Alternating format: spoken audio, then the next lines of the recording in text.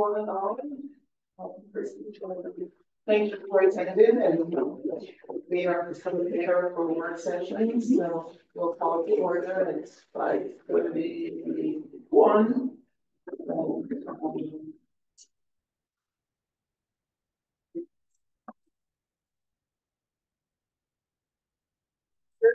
In the Frederick School District provide excellence for every student that each will reach their greatest potential. Thank you to the members of the public who joined us. As a reminder, school board meetings and work sessions are meetings of the board held in public, providing an opportunity to observe the board's discussion and actions. In an effort to conduct official board business, we ask that the audience be respectful and refrain from questions, comments, and unnecessary noise while the board conducts the meeting.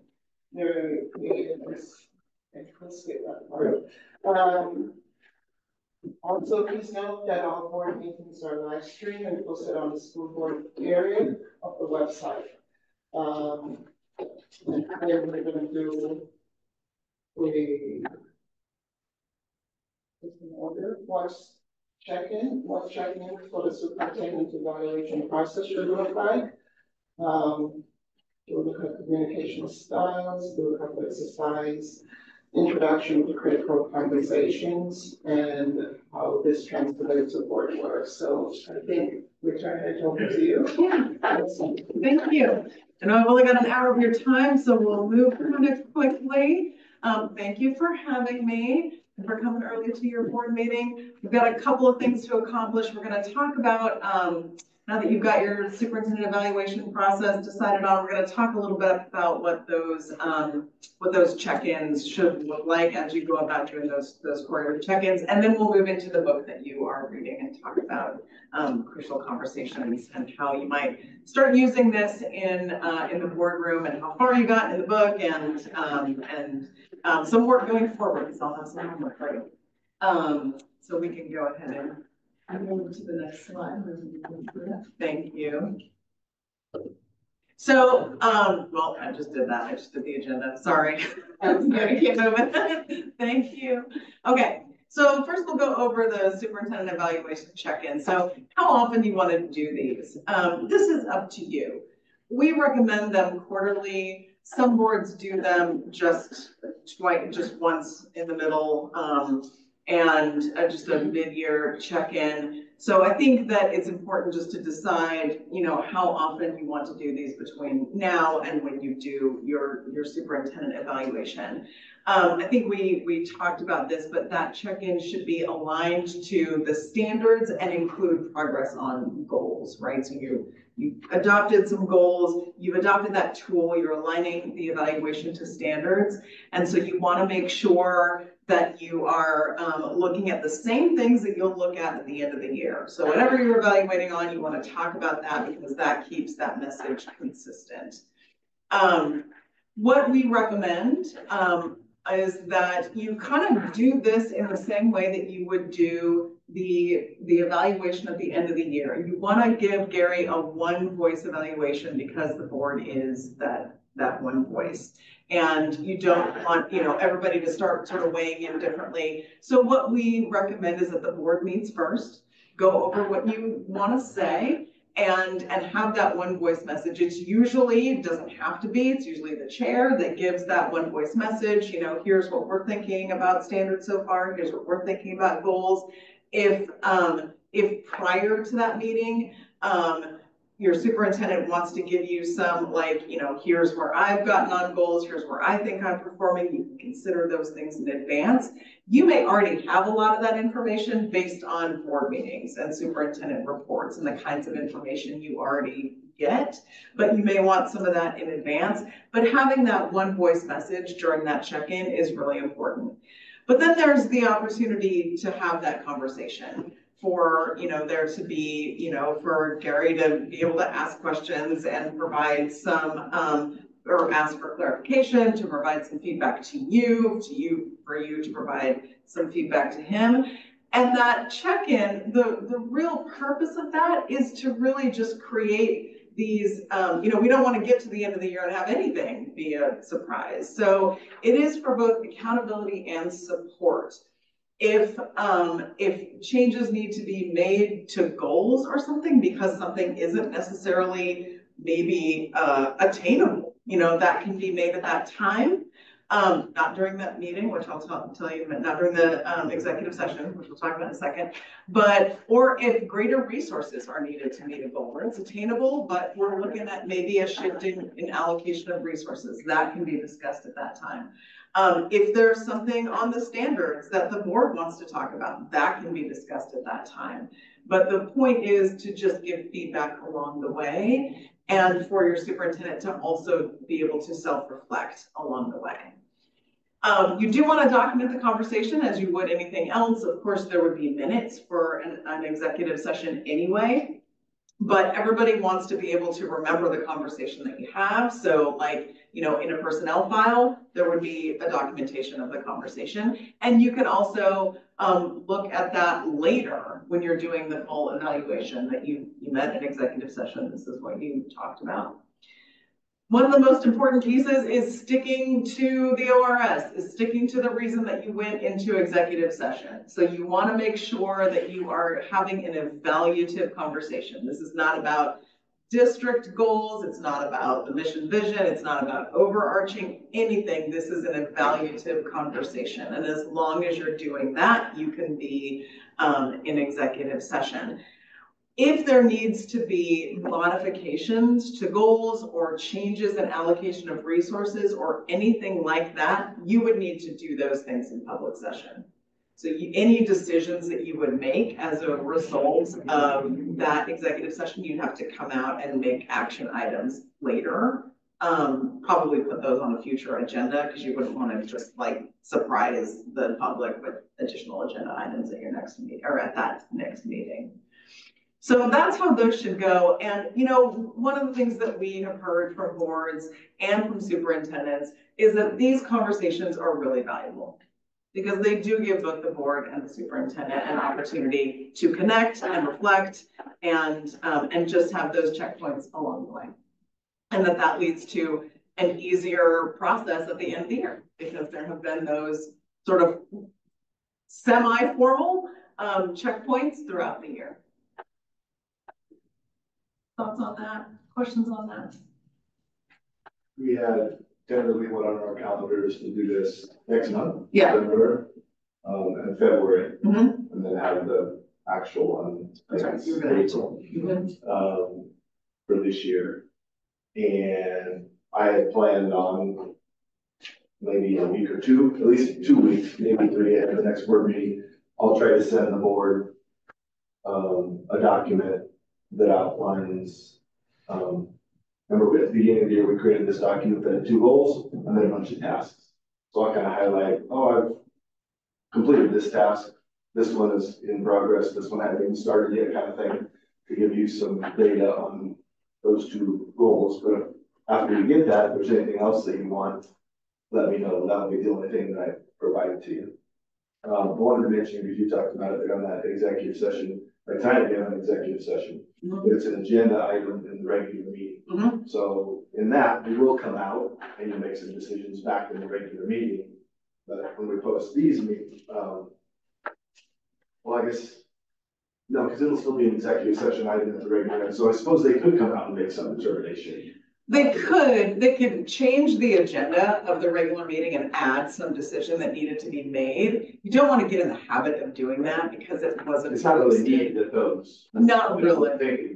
Because it probably wouldn't be an emergency that you would need to change that. Yeah. I just want to make sure everybody was on the same page there. So yeah, November we'll have our first check-in. Last item on the agenda will be an executive session. 3 will stay and take minutes. I'll just leave. You guys have your discussion. Whenever you're ready, I'll come back in. I'll get you that document at least 2 weeks ahead of that board meeting. If you want anything else, let me know. Okay. Any questions or thoughts about that? Okay. I think you'll find that's a good process. All right. We can move on.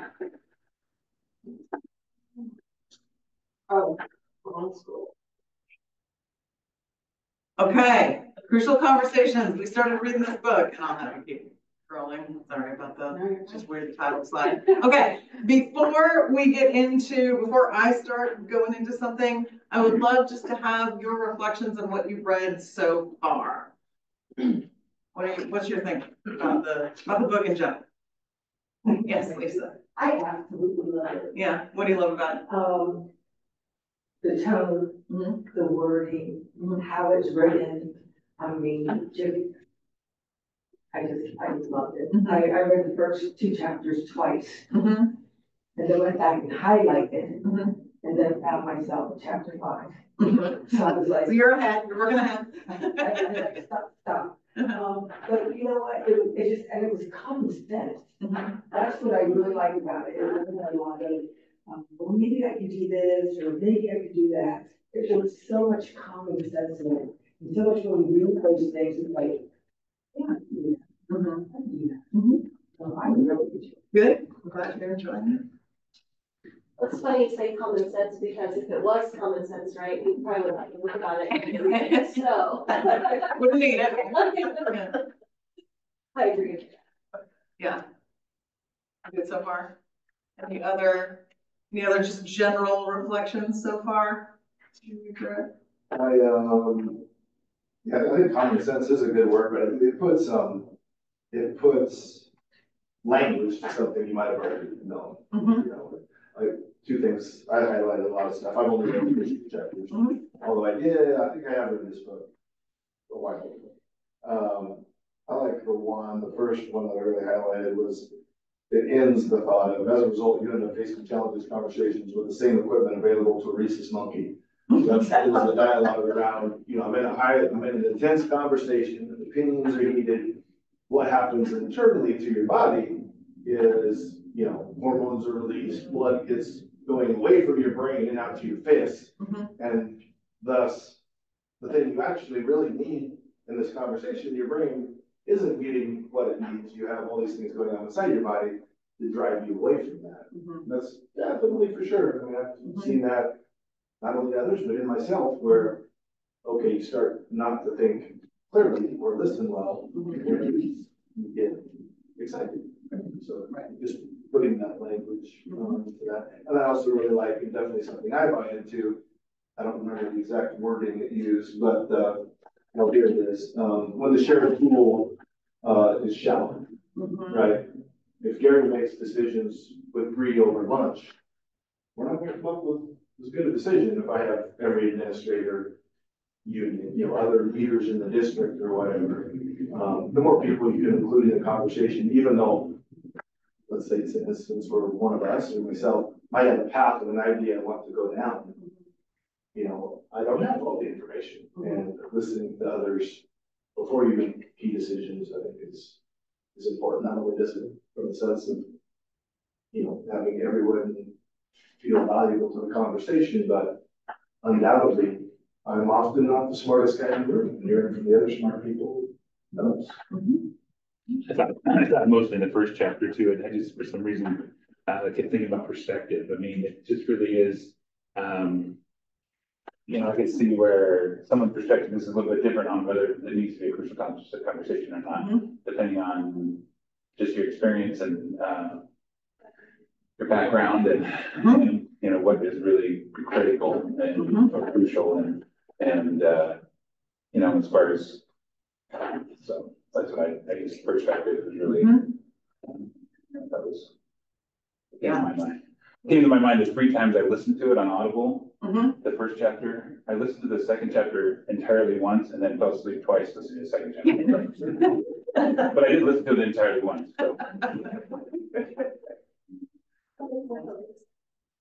I thought the first was more towards groups and the second was towards individuals. I thought they were both good, but I listened to them on the night that I didn't. When you woke up, you're in chapter 17. Yeah, exactly. I could absorb it. I listened to all. both of them last night again, and it was like, I woke up and I was still in chapter 2, but I didn't finish.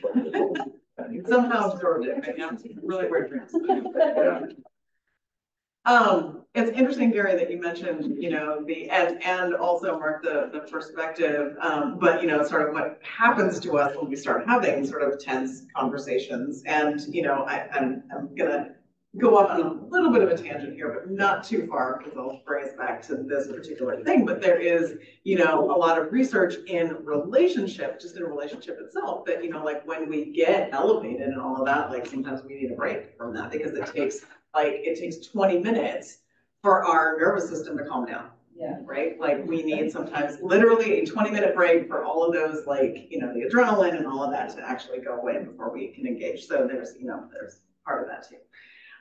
But also the piece about, like, you know, having multiple perspectives in decision making too. I mean, and that's what, you know, I'm going to ask you later, like, how can this be applied to board work? And I think that that's, you know, alluding to one of those things is like, you know, having the multiple perspectives. If I haven't said it to you, I say it to every single board. If there only needed to be one perspective on a board, there only needed to be one board member, right? So, I mean, it's really important that you all are part of making decisions. And as we know, on every single board, there are times where, like, we disagree when we're making decisions or when we're having conversations at the board table. And so this book we found can really be, you know, give you a set of tools to have those conversations. So we'll dive into some specifics. That's cool. So you probably saw this as part of it, right? A crucial conversation is one where there are opposing opinions, strong emotions, and then it's high stakes.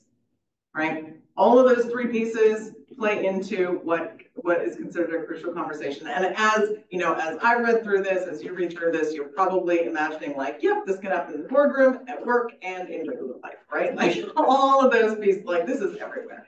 So that's what a crucial conversation is.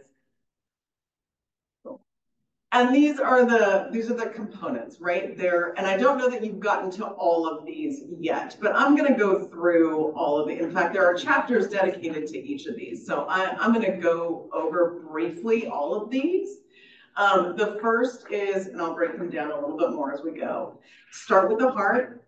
Then there's learn to look, make it safe, master my stories, which we'll talk about, state my path, that's intention, explore others' paths, move to action, and then there's the yeah, but, which is, you know, what we all do at the end, like, yeah, this sounds great, but, right? Okay, then we can keep going. Sorry, I'm giving you more. You're good. Okay, so the start with the heart piece is, and I will say, like, this set of questions is probably one of the most powerful tools. And I talk to a lot of boards about this because this set of questions is a really quick set of questions that we can ask ourselves, like in the middle of a conversation. You can do this in the boardroom, you can do this at home, you can do this at work. But when you're having that, like when you're engaging or starting to engage in what feels like it's gonna be a tough conversation, we naturally ask ourselves, what do I really want, right? I mean, that's kind of, you know, we can get into a defensive spot. What do I really want for myself? The next question is, what do I really want for that other person too? And that's sort of where we like can come out of what we want for ourselves. What do I really want for others? The next one is really important, particularly as, you know, we look toward board work or group work at all. What do I really want for the relationship?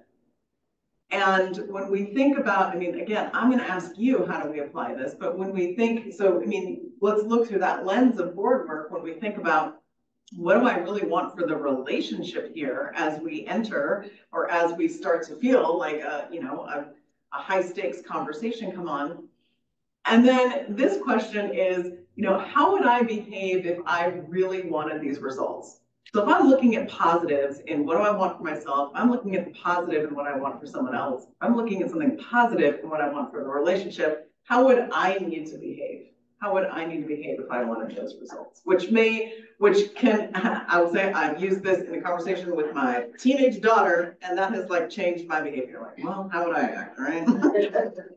And then there's, you know, the fool's choice piece, where we think that we're either going to get results or save the relationship, but we can't have both. And that is not true. We can both get results in a relationship and save, or in a situation and still maintain the relationship. It's not an either or. And that's the starting. Yeah, good. Yeah, I know, yeah, but. So how do we notice when we're getting into these conversations where we might need to call upon some tools?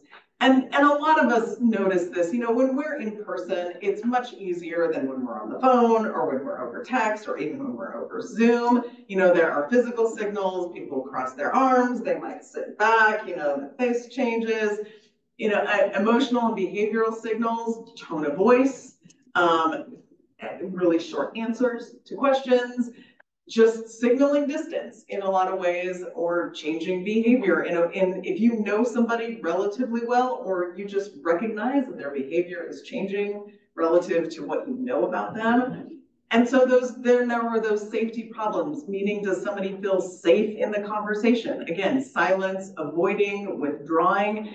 Violence does not mean physical violence, but controlling, labeling, or verbally attacking. So trying to control a situation or control your behavior. Labeling, not name calling, but pretty close. Like, you know, like you're being this, or this conversation is just this, or something where it's no longer an open conversation. It is a thing that is negative at that point. You haven't gotten to chapter 4 yet, but I will ask you to do this for next time. There is a quiz or a test called Style Under Stress that you can take that shows how you respond under stress. And that'll be something I will ask you to do, which is interesting and elucidating. I took it myself, obviously, a long time ago. But yeah, so that sort of will give you a picture of how you handle these kinds of things when you're approaching tough conversations. So how do you make a situation safe, particularly in the moment as you're approaching a tough conversation?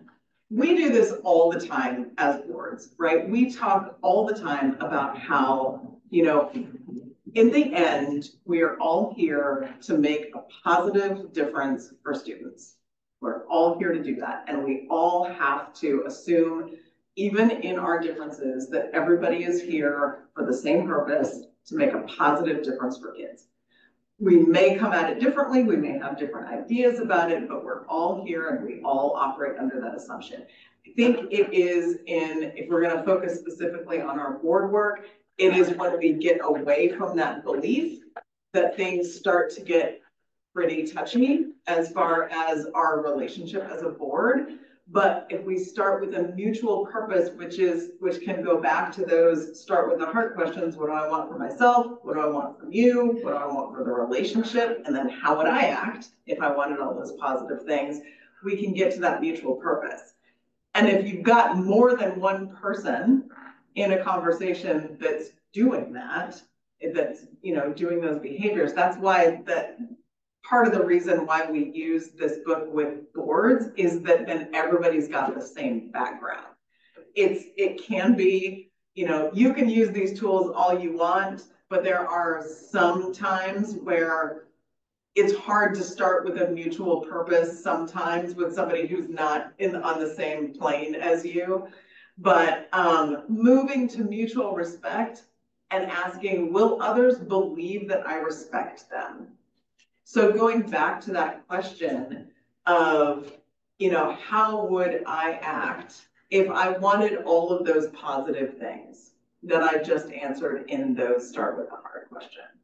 So if I am going to say that I respect you, will you believe it?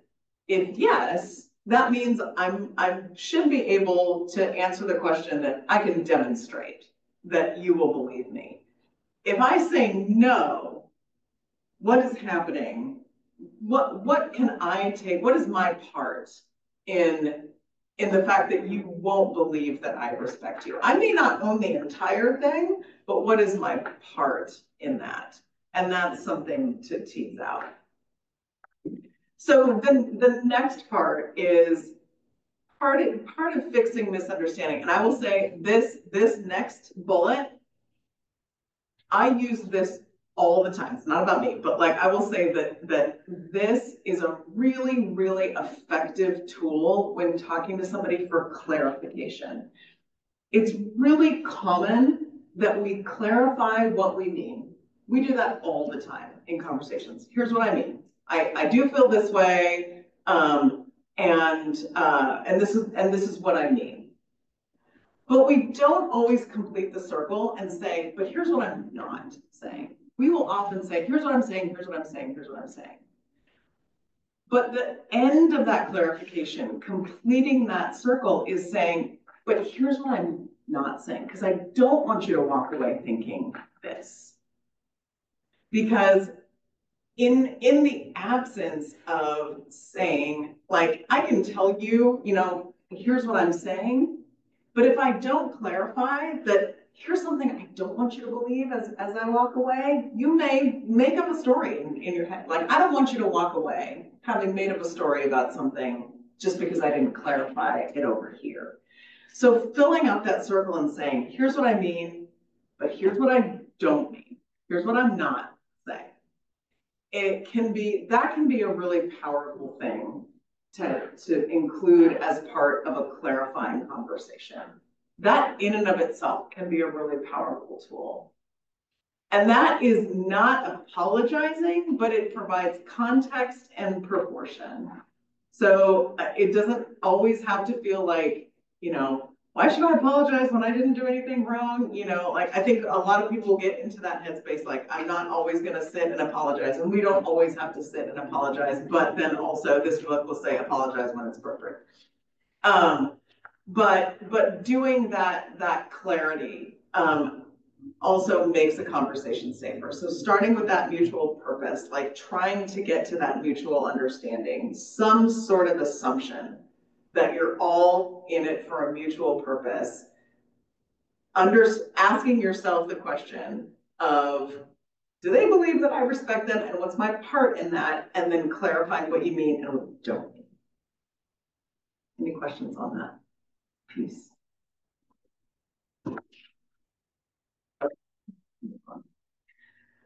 So then what's your story? How would you tell your story? This is an example that I made up. So there's the see and hear part. So let's say in my world, in my work world, I believe that one of my coworkers is getting all the credit for my work and meets privately with my boss. You know, when we have all staff meetings, I hear them get congratulated a lot for things that like the team is doing that I feel like I've initiated, and like I get kind of panicky about that and kind of upset that I feel like somebody else is getting credit for my work. And why would that be? If somebody is, you know, meeting privately with my boss and I know that, what kind of story would I be telling myself? I might be telling myself the story that my coworker, A, wants credit for themselves, but what is that about me? What's the personal thing about me? Maybe they don't trust me. Maybe they are trying to like step on me as they move up. Maybe they think that I'm weak and they can do that. But if I speak up, I will look too emotional. I will look, you know, like that I'm too sensitive or that I'm paranoid at worst. And so then how do I feel about that? So here I'm telling my story to myself. I feel hurt. I feel worried. I'm probably pretty preoccupied with this.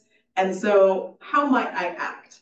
I might be really quiet in staff meetings, or I might, you know, like undermine this coworker. I might take cheap shots at them. I might be sarcastic. I might, you know, just like, or not just directly undermine them, like taking cheap shots at them in a meeting, but like around them to other people. I might talk about them badly.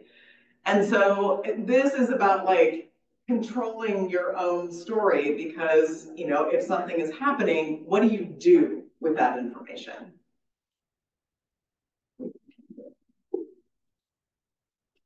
So then how do we control it? Yeah, please. So I understood everything that you just said, but why can't you just want to know? So you can. This is how. So, but this all happens, this can all happen really quickly. What I just. And this is life. This is life, right? This can happen at work, this can happen at home, this can happen on the board. And sometimes it can be hard to just approach somebody without having the tools to do that, right? Because you could just approach somebody, and I could just approach my coworker and be like, hey, are you trying to take credit for what I'm doing? But how might that conversation go? How might that go? Or like, hey, are you trying to undermine me? I mean, how might that conversation go? I mean, if I did it in a moment of anger, I could see it going one way. If I did it in a moment of fear, it would go another way. You know, like, how might I set up myself to make that conversation go the best? Because this all leads up to then, how do we set up ourselves to have those good conversations? And I think, you know, this happens in groups, it happens on boards as well. So the first thing, you know, this is about like being self-aware too. Like, okay, so we notice our behavior, like, okay, how am I acting? If I notice myself shutting down in meetings, if I've noticed myself gossiping about this person or talking about them differently, or doing that, showing my own lack of safety, crossing my arms, looking at them funny, you know, doing something that I don't normally do. Noticing my own behavior and acknowledging how I feel about it. Okay, maybe I do feel scared. Maybe I'm a little paranoid. Maybe I do worry about, you know, my future at my job because somebody else, I feel I'm worried that they are doing something to undermine me. And then I need to question that, because my anxiety about something isn't necessarily the truth. So can we be our own questioners? And can we say, so, all right, so I feel that way, but do I have evidence for that yet? Or have I talked to this person yet? Have I, you know, verified that yet? Do I have any data to show that? And not confusing stories with facts. So I think that's one thing when we get into tough conversations in life, in work, and on the board. It can be easy to confuse stories with facts.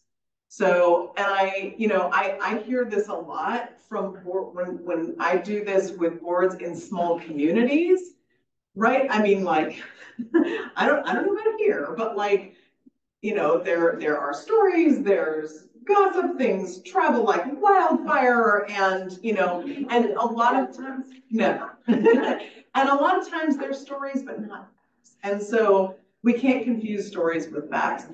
And then there are three things to sort of watch for in ourselves, right? First is that none of this is my fault. I am the victim in this. None of this is on me. And the next one is there's nothing I can do. Like, this person is just gonna take my job, they're gonna get me fired, whatever, there's nothing I can do. And then it's making them the villain, like, it's all my coworker's fault, like, he's just a terrible person, and, you know, it's that. So that's the self-referential part. And then the rest of the story is stating your path. So how do you get out of this, right? So let's say you want to have this conversation. This is the path through this conversation. And there's a whole section in this book. And it's starting with sharing your facts. This is what I have. Like, this is why we do the thinking about it beforehand and questioning what we're feeling, what we're going through, because we really want to get down to what is actually happening. Facts are least controversial. They're least insulting. So, you know, saying, you know, like, you've been a jerk or something like that, that's not a fact. That's how I feel about it. But I have noticed you having meetings with our boss relatively regularly, or I have noticed that a lot of times in our staff meetings, you know, the work that the team is doing or the work that I have initiated has been attributed to you. I'm not making meaning of it yet, I'm stating a fact. And then to tell my story. So then I would, after that first part, start drawing reasonable conclusions, but I don't pile on. And before I go too deeply in that, I'm gonna check for those safety issues. So my reasonable conclusion might be, you know, what I'm feeling about that is like, my conclusion is that's causing me some worry. That's causing me some worry. I mean, in this situation, it is, the story is not a conclusion that I would come to that like, you're evil and you're trying to get me fired, but the conclusion is that I'm a little bit nervous about my job, or I'm a little bit nervous about, you know, the why behind this, and I'd like to investigate that some more. We take that really slowly, and then we check and make sure that the person is not shutting down on us. But then the next part is really stopping to ask for a response from the other person. Okay, what is your reflection on that? Because we don't want to keep just piling on to somebody. We want to ask somebody else to share their facts and their stories. And then just a reminder, that talk tentatively part, the story part is a story. That's not the hard fact. The hard fact in this case is, you know, you're having more meetings and this is what happens at staff meetings. The story about like, this is what I'm worried about, that's not the hard fact. But we also don't want to like undersell and be like, I'm sure I'm wrong about this, but I also don't want to come across too aggressively. And then encourage testing, invite opposing views and mean it, and you know, play devil's advocate to find more of the story. So like, you know, maybe you mean this. If somebody's not talking to you, maybe you could offer the opposing view. Maybe you're just trying to build relationship with our boss, because maybe that's one of their answers. Could that be the case? Something like that. And invite those, you know, opposing views. That's the way to make through that. And then when this book talks about exploring others' paths, that really means expressing interest in other viewpoints and meaning in. And, you know, we talk a lot about, you know, I mean, I know you've heard the term, everybody talks about the term active listening. And what we really mean by that, that's kind of a term that nobody really hears anymore because it's too old and it's too overused. But we talk about like really not just waiting to respond, but listening to understand, not just get done so I can start talking, but really expressing interest in that other person's viewpoint and acknowledging the things that they are demonstrating as they are talking. So that might mean out loud acknowledging, like, okay, so I've talked to you about my concerns. I can see that really frustrated you. Or I can see that this conversation is really upsetting to you, which is something you might do that we talk about when you get, like, if somebody from the community complains to you in the grocery store about some decision that the board made. You know, we've talked about how you can hear with empathy and yet not, you know, confirm or deny, you know, or accept and say, hey, you're right. You can say, hey, you know, I hear that really frustrates you. Checking for understanding is really important. This is what I heard you say, so that you're on the same page. If no one is talking, taking a guess at what's going on and letting them respond. You know, sitting in silence for a minute can be okay, because then it's not just like, you know, you're talking, but, you know, maybe making a guess. Hey, I hear where, you know, the conversation has stopped. Might you be thinking about this? Or I'm wondering if maybe this is a tough conversation to have, or I'm wondering if maybe you don't feel safe in this conversation, or I'm wondering if this is a bad time, kind of thing. When views are shared, this is really important. It's really important to keep establishing common ground. So when you find something that you agree on, express that, like, out loud. Okay, sounds like we agree on this, so that can be set aside. Build on agreements, that's kind of the same thing. When things are left out, you're gonna take what you agree on and keep scaffolding that up. And then comparing two views instead of calling out someone as wrong. So even if they are wrong and facts are different, it's important to look at, okay, here's what I think, here's what you think, you know, let's, and you can go back in these steps too, right? Like, so you're comparing two views, instead of saying, I'm right, you're wrong, is there any part in this in which we agree? Going back to that agreed piece and then building on those agreements.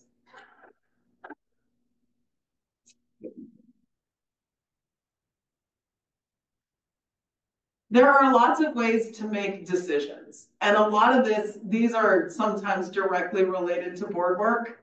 And sometimes they are more appropriate between, in interpersonal relationships and then in group relationships. Sometimes this is often really applicable to the kinds of decisions that superintendents make versus the kinds of decisions that boards make. We also use this to remind boards that, individual board members don't get to make decisions, but, command is when we turn over the decision to someone else. That is often what the board delegates the superintendent to do. Consult is when decision makers invite others to influence them before making a decision. So that is that's collaborative decision making, right?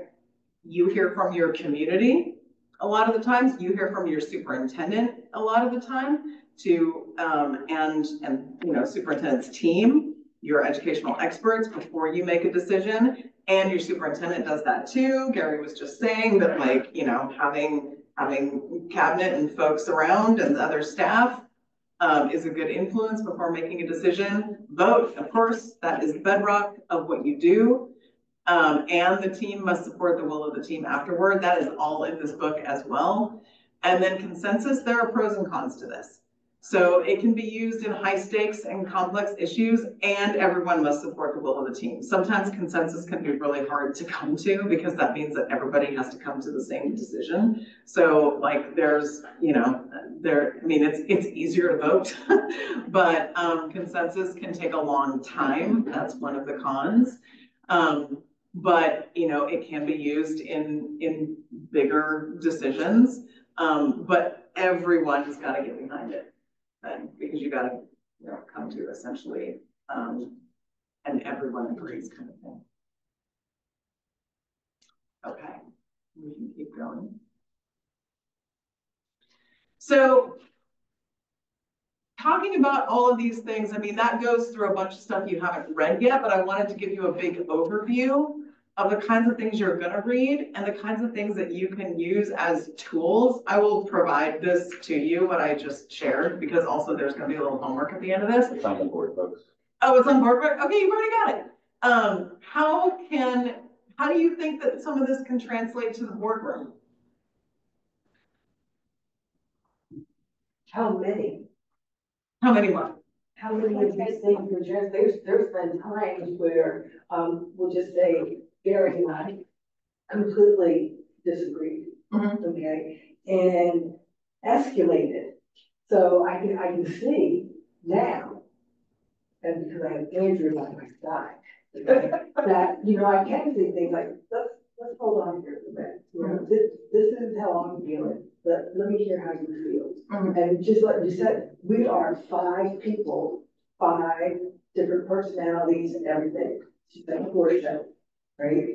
You have 1 judge and many different horses.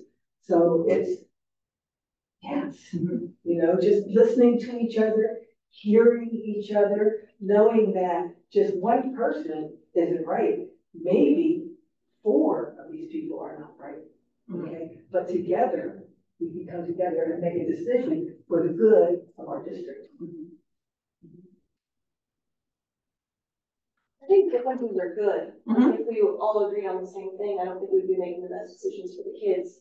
So being able to work through those differences, clearly communicating, respectfully communicating, is going to be big. It would be good. And one thing I underutilized and it reminds me there, but it's really important, is paraphrasing. What I just heard. Andrea might say something to me, and maybe even if Andrea had listened to it back, she might go, "Oh, I can see how you got that." But it's hard sometimes when you're speaking. So I think it is important. We could probably use that a lot more. This is what I hear you saying. Is that right? Well, it's almost right. Here's where you're off. This isn't what I think. I think having that dialogue more often can be helpful. I think it's very common as a listener that you're so caught up in what you're going to say next that you don't always hear them at all, if not clearly. So actually, putting what you're going to say next on pause and intentionally listening, and then be like, okay, and then responding, because responding right away is Yeah, you gotta think about it. Internalize it.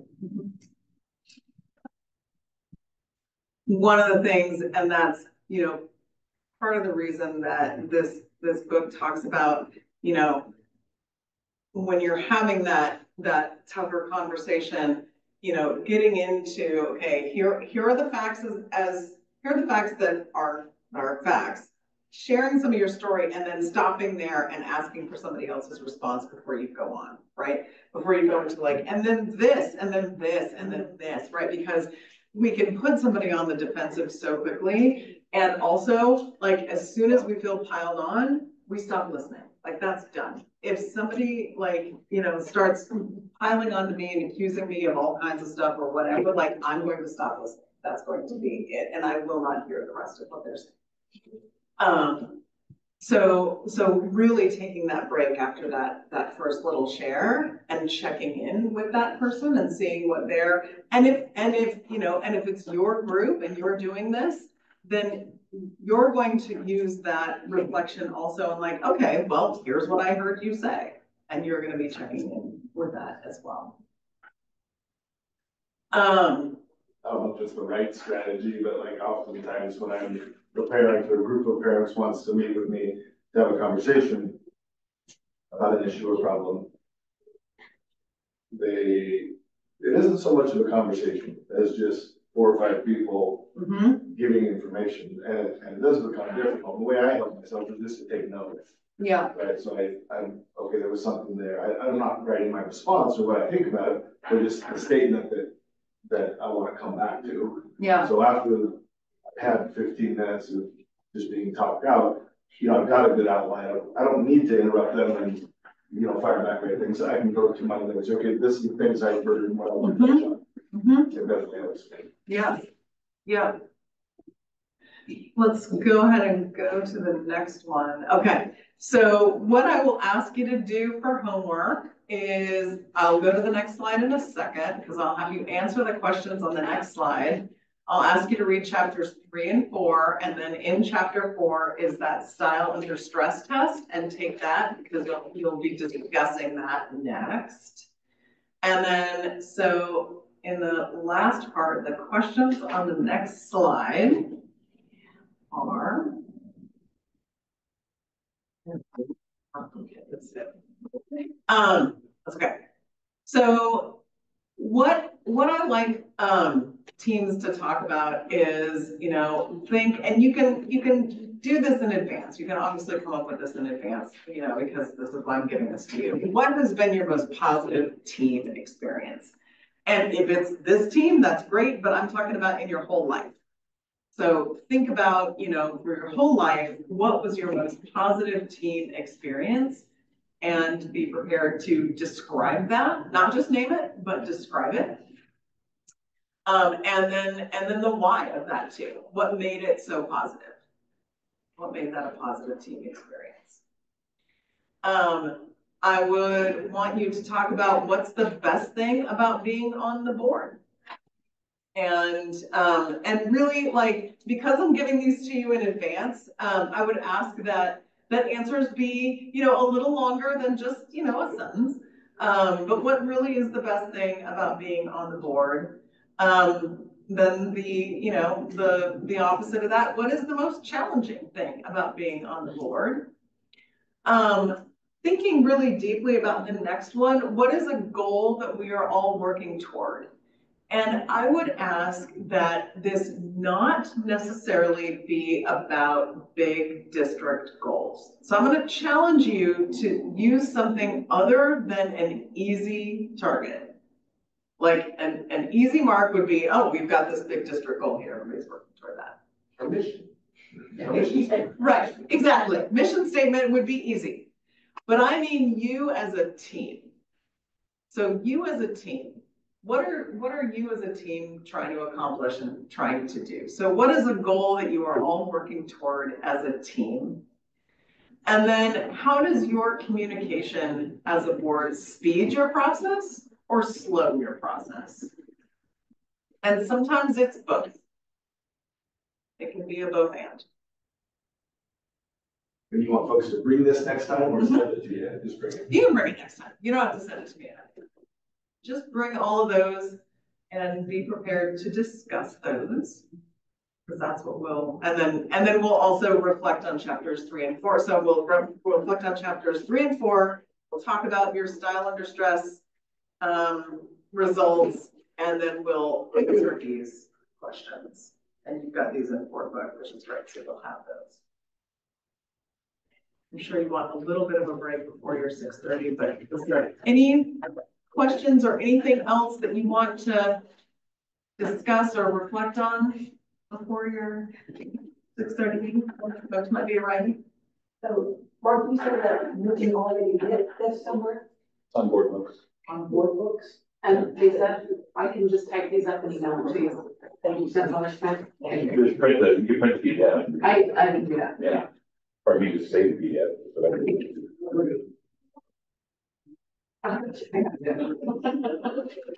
Thank you. Thank you, Kristen. Yeah. Anything else you need or anything else you wanted to Thank you very much. discuss? Okay, yeah. Thanks for reading. Thanks for doing your homework, and I'll look forward to seeing you next time. All right. Is it Mellow the next time? Yeah, we've got it on the calendar. Yeah. Is it Not next month, December? next month is, I think, December. I think it's December. Yeah. I'll confirm that. Yeah. We've got I'll it. see you at the conference probably. Oh, yeah. How many of you are going to convention? Yeah. All right. See you at convention. That feels like it's in a minute. Okay. Just a minute. It is actually. It is a minute.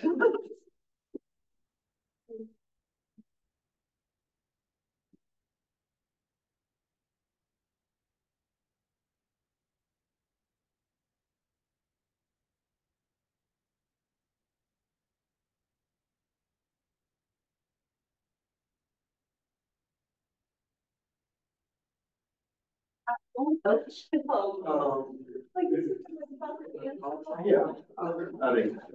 Yeah. Have a good night, everybody. Thank you. It is. They're closing out on the work session and take a 7-minute break and be back.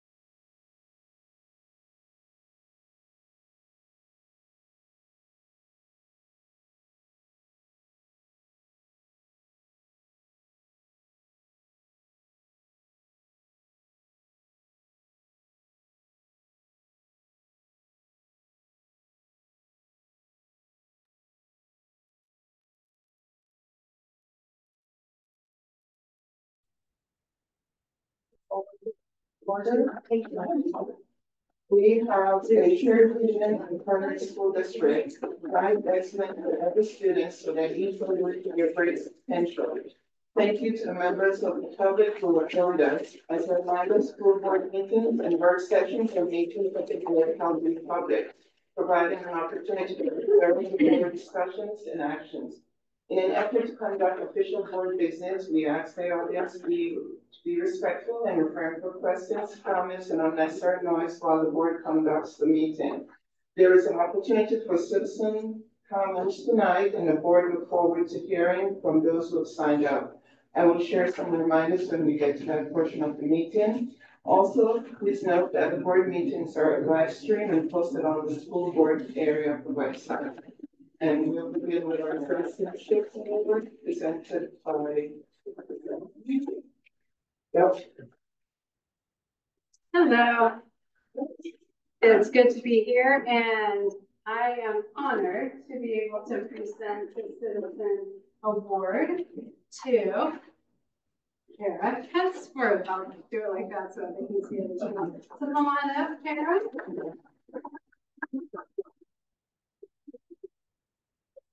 And I have some wonderful work from past teachers and myself for you.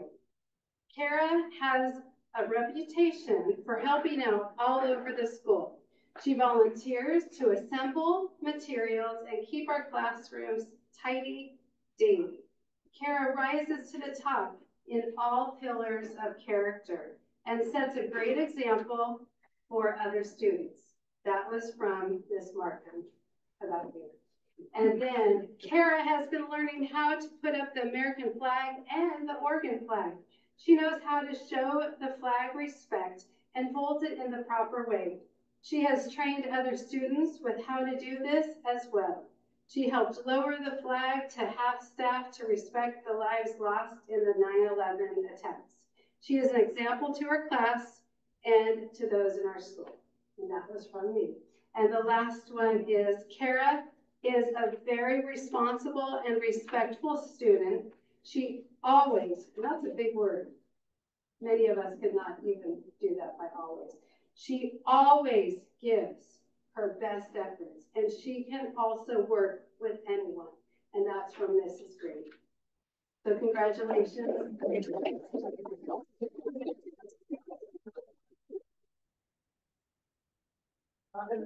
Yeah.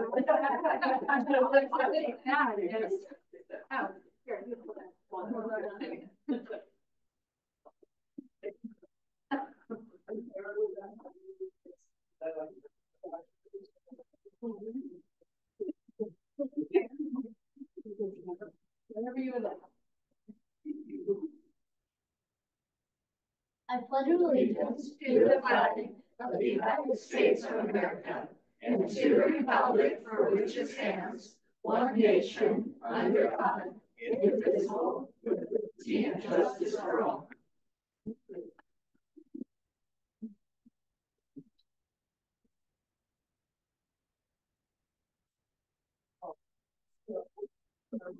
Right along, and we're going to turn it over to. Yes. Superintendent Carpenter for the. All quickly pass it to Ms. Vanderkar, and we have one of our host moms here. We invited the exchange students to come tonight. Several of them had soccer and other activities. Don't think any of them are here, but we'll get word back to them that any board meeting throughout the year, if they wanted to stop by at the beginning, we'll introduce them to you. But Ms. Vanderkar will tell us their names and their countries they're from. So their last names, I've learned that they told me that I don't even get close, so we're gonna go with first names. And we have soccer, football, and volleyball. And what they asked me is Monday is not a good night for them, so maybe you could change your dates. Yes. Okay. So we have Erica from. Do you want to introduce your team? Because I know you could get their names correctly. Sure. Okay, so we have Tressa, who has 2 kids at her home. So we have Erica from Moldova, Lourdes, is it Lourdes? Lourdes. Do it again? Lou. Oh, I like that. Lou from Spain. And you have Lucas Korsten from Germany and Donis Majic from Bosnia. And that Majic starts with an S, so that's why I couldn't get it. And then Lennox from Germany. So what I heard from Tressa is they're very interested in coming and meeting you and maybe telling you a little bit about where they're from. So we can try again. We did try really hard for this one, but maybe next time, because it'll be before season starts for the next section.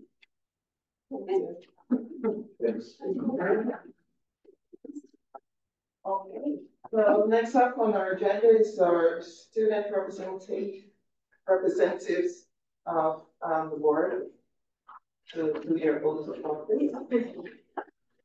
So basically, you can say together, supplement your name in the appropriate place, and we'll just read it out loud. Or you can choose to do one or the other. One goes first, you decide. That's a big decision, right? Might be easier. Okay. You want to start first? I'll start then. Shall I say my full name? You have to raise your right hand. Okay. There you go. I, Fran Valleviso, will support the Constitution and the laws of the United States, the state of Oregon and the laws thereof, and the policies of the Fernridge School District, and will discharge the duties of student representative to the Fernridge School Board to the best of my ability. I, J.T. Myers, will support the Constitution and the laws of the United States, the state of Oregon and the laws thereof, and the policies of the Fernridge School District, and will discharge the duties of student representative to the Fernridge School Board to the best of my ability. Thank you. That's it. Thank you. You're a Just sign that piece of paper and give it to Bria.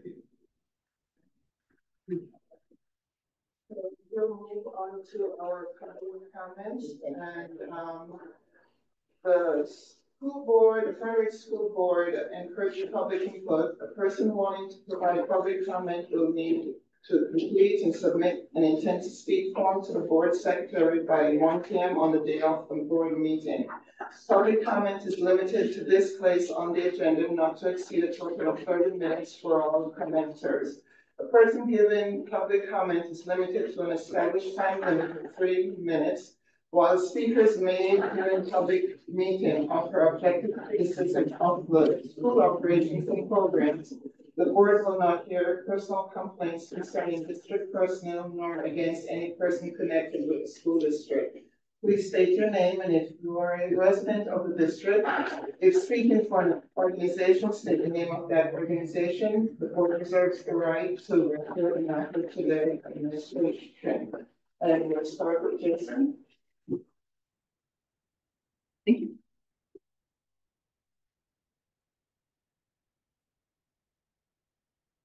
Hello, my name is Jason Olansky. I'm a parent of a child in the district and 2 graduates.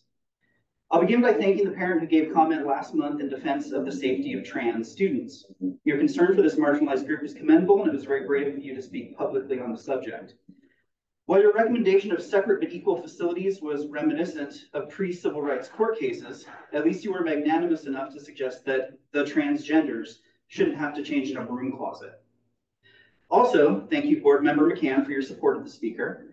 I hope your legacy on this board is first and foremost as an ally to the trans community. Despite the well-meaning support last month, I was concerned and confused by the idea of increasing the safety of our students by participating in a Kansas lawsuit.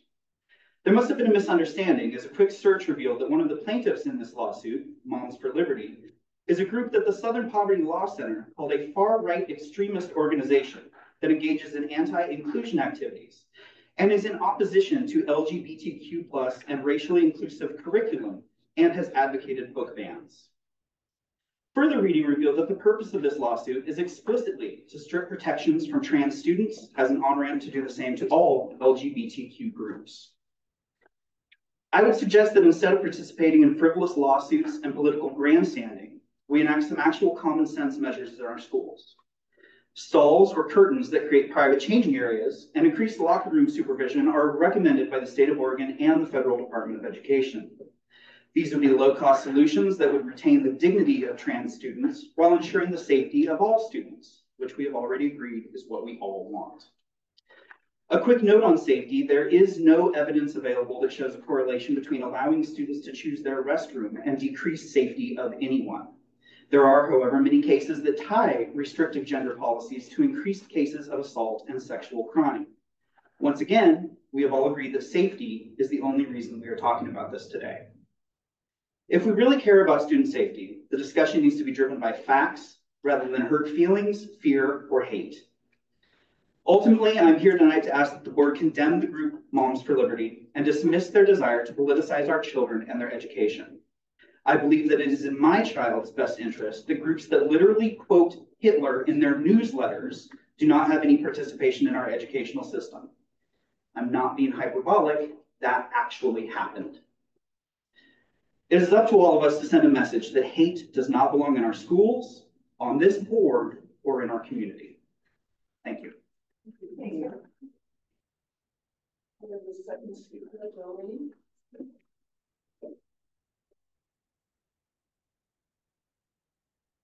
My name is Jolene Dugan, and I have a child in the Fernridge District. I'm here tonight to urge the board to support the district in providing a safe and welcoming environment for LGBTQ+ youth. I share Mr. Alansky's concern for the safety of our students, and I agree with his ideas for common sense measures to support the dignity of trans students while maintaining the safety for all students. Using common sense and kindness can bring us a long way towards resolving these issues. After hearing last month's speaker, however, I have to ask, does this board think it's okay to use other people's children as pawns to push a personal agenda, like we heard at last month's meeting during an appalling anti-trans tirade thinly veiled as concern for a trans student's safety? Does this board think it's okay to put a target on the child's back? For that matter, does this board think it's that what the district wants or needs is the outside influence of the politically motivated extremist hate group Moms for Liberty? Because that's what a few parents in our district are trying to bully you with by unilaterally signing up our schools to be part of the Kansas lawsuit and telling you that you are not allowed to protect trans students from discrimination.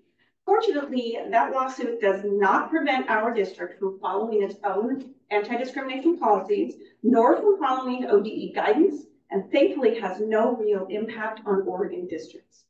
I'd like to remind the board that failing to uphold anti-discrimination policies in defiance of state guidance puts you one civil liberties lawsuit away from financially crippling this district. And if you'd like to see what it looks like when extremists take over a school board and try to push LGBTQ students back into the closet, just take a look at what's happened in the Newburgh district here in Oregon. I'm sure none of you would wish for the lawsuits that their board members and district have been embroiled in lately. And spoiler alert, it has not worked out well for the extremist board members. Finally, I would like to ask you to consider these words from a county resident who gave me permission to read to you something they wrote. As a former trans youth and current trans adult, the shit that hate groups like Moms for Liberty spew towards trans kids is appalling. Trans kids are not trying to hurt or convert your children. They want to play sports, make friends, and navigate a complicated time in their lives, just like any other kid. Yet somehow, monsters like the Moms for Liberty, like the members of Moms for Liberty, want to strip away the already flimsy protections in place for children who are statistically more likely to attempt suicide, not simply because they are trans, but because of how they are treated by the world for being trans. Growing up trans in a world where people are actively working to chip away at your safety and rights is traumatizing. It already hurts when you are an adult with an understanding of the world. When shit like this is targeting trans youth, it is teaching them just how much the world seems to hate them just for existing. That is 3 minutes, Jolene. Thank you. Thank you very much. Thank you. Thank you.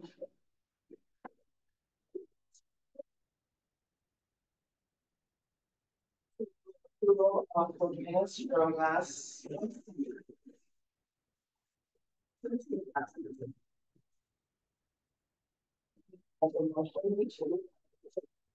I move to approve the next ones that have been to 2024. Put in a second, are there any discussions? All in favor? Aye. Aye. Five. All right, we will discuss this report. When you're ready. Yeah, can you hear me? Can you hear us? I do. Can you guys hear me? Yes. Okay, perfect. Okay, this is our October 1st enrollment report. Our in-district enrollment is at 1,290, which is 6 over our budgeted numbers. At the elementary level, we are up 2, and we are up 23 at the middle school level, and we are down 19 at the high school level, according to our budgeted numbers. We also have 9 more out-of-district placements than what was projected in the budget. Both elementary schools are sitting around average class sizes of 23. Elmira's at 22.64 and Bonita's at 23.64.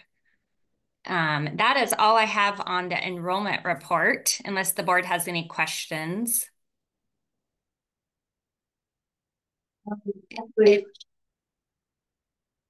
All right. If not, I'll move on to the financial report. You have a question. So I just wanted to ask a quick question. As far as students coming in and students going out of the district, do you have those numbers? I do. I can pull those up. 1 second. Are you just looking for the total numbers? One sec.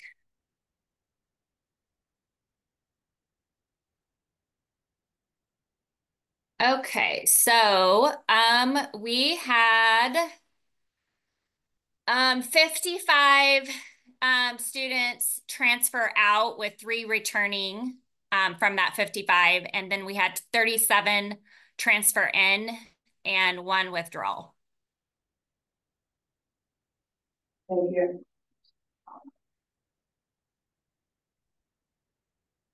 Thank you. Yeah. I think that's it for the questions, Mona. Okay, you ready for the financial report? Yes. All right. So at the last meeting, I was asked to provide further detail on the revenues. So I have amended the general fund revenue section of the financial report to provide that further detail on how the revenue is classified. So Oregon requires districts at a minimum to record revenues by 5 major sources, which include local sources, intermediate, state, federal, and then other sources. And then within each of those 5 major sources, districts can use subcategories, which is what we do and most districts do in Oregon. So I kind of listed those out. Our local source subcategories in the order shown are property taxes, transportation fees, earnings on investments, extracurricular activities, rentals, donations, leases, prior year revenue, grant fees, and miscellaneous revenue. The miscellaneous revenue, that could include library fees, E-rate rebates, or other small revenue that doesn't fit into any of the other classifications I listed. Our intermediate source subcategories include the county school fund, the ESD revenue, and other intermediate sources. Currently, the only thing going into other intermediate sources is the heavy equipment tax, which is fairly new. I think it began last year or the year before.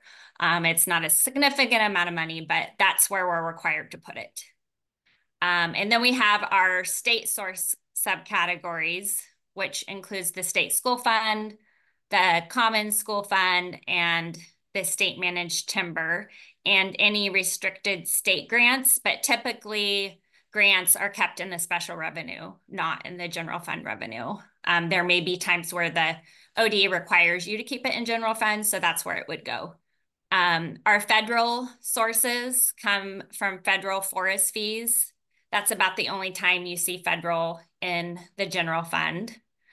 And then other sources would include transfers in from other funds, which rarely happens, or minor sales of fixed assets, such as a mower part or something along those lines. Also, our beginning fund balance is actually considered as an other source, but that is reflected at the top of the revenues on our financial report, not in that specific order. Just because that's kind of where we start out. However, that doesn't get recorded until our audit's done, which is, has been delayed the last couple of years. So that's kind of a breakdown of the revenues that get put into the general fund. Hopefully that makes sense. I know, Lisa, you were the one that asked about it. Did you have any questions? Thank you so much for doing that. Okay. Yeah. And then just the federal forest fees are deducted from the state school fund, right? Right. That is part of the state school fund formula, just like the property taxes. Thank you. Yep.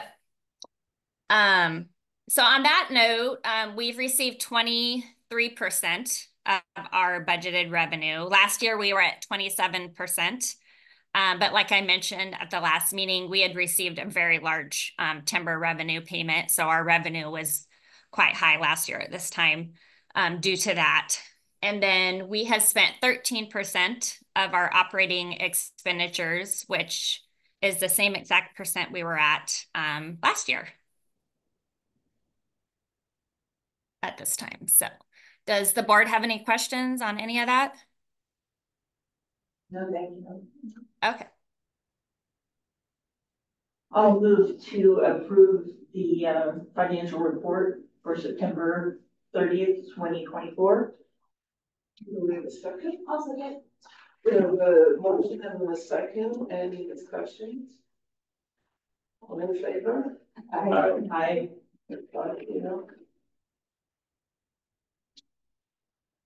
Then we have the proposed 2025-26 budget. Alida?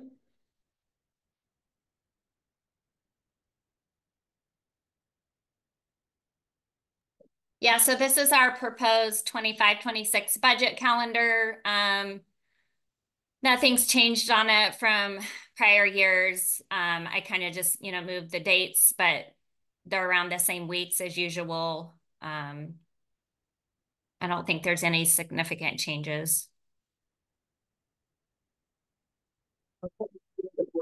Action on that. I move to accept the 25-26 budget calendar as presented. I second Okay, motion and a second. Any discussion? All in favor? Aye. 5-0. All right, we're gonna move on. Price corner to our student representative.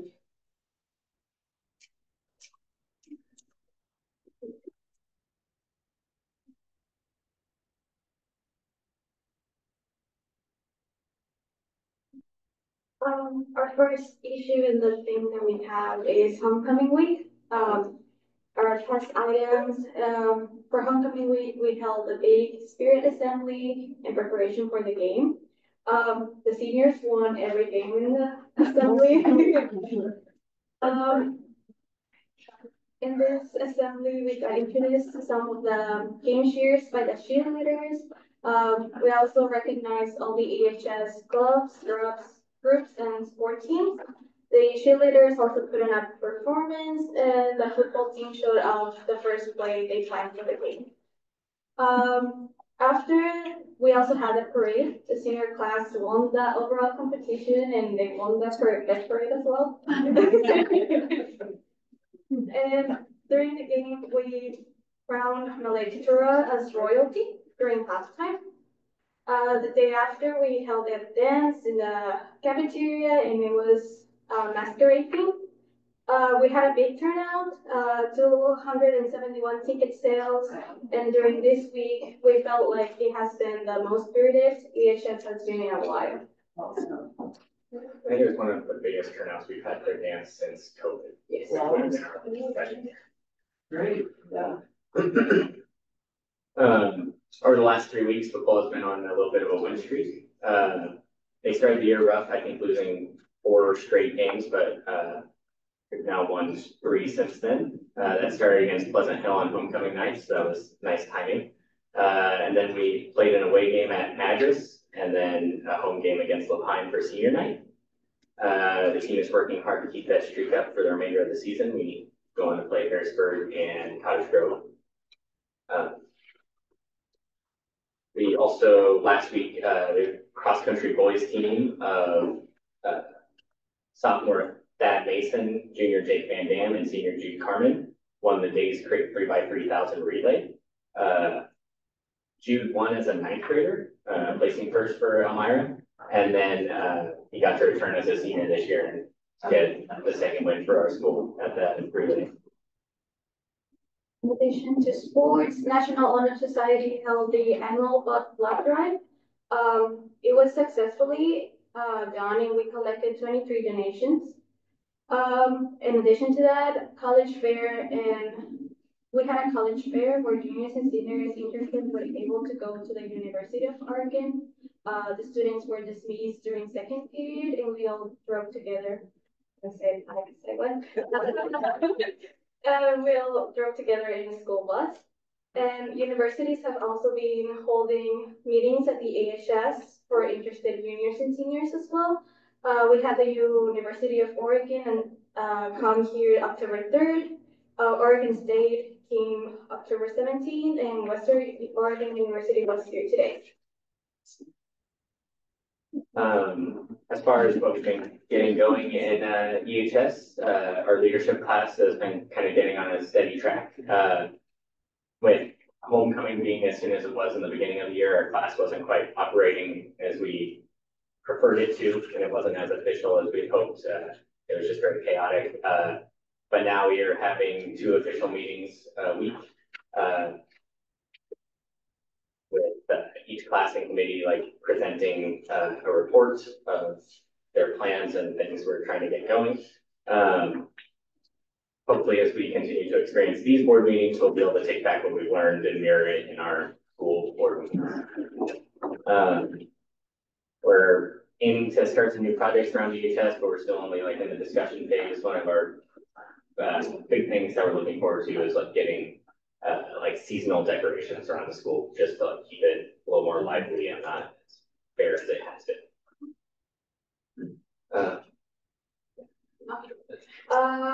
Right now we have state testing. It will be happening October 30th. We'll take the Wednesday until lunch, and all students will remain in their homerooms taking the test. Leadership hopes to start putting motivational messages around the school as well as in social media for students. As we talked last school meeting, we will have seniors taking the SATs and other groups taking the versions of it. Yeah. We're now getting into all of our fall sports seasons wrapping up. Like I mentioned, football only has 2 weeks left. On October 30th, cross country goes to districts. Jude Carmen placed last year and was able to go on to state. We have Jake Van Dam that may be in the mix since he's been running pretty close to Jude, but that just depends how the meet shakes out. For the football senior night, we played against Lapine and they won 55-10. It was a nice send-off with the boys, since that is also the plans go through, that should be the last game played on that field, because it was when you get the new field put in at a different location. Senior night for boys and girls soccer was today. Boys have 1 more game in their season at a neutral site near Grants Pass, and then the girls will have 2 more games all at home, but they didn't have their senior night later because the senior night was scheduled before these games were And then volleyball held their senior night and last game against Sisters on Thursday, where they honored 3 of their seniors. Now, we also have National Honor Society will start their annual Adopt a Family, where high school students have the opportunity to create a fundraiser and take donations to give to the community during the holidays. In addition to this, we have Powder Puff, where juniors and senior girls are beginning to preparate to compete against each other, and the game will be November 15th. Lots happening. Yes. Thank you very much. That's great. Very much.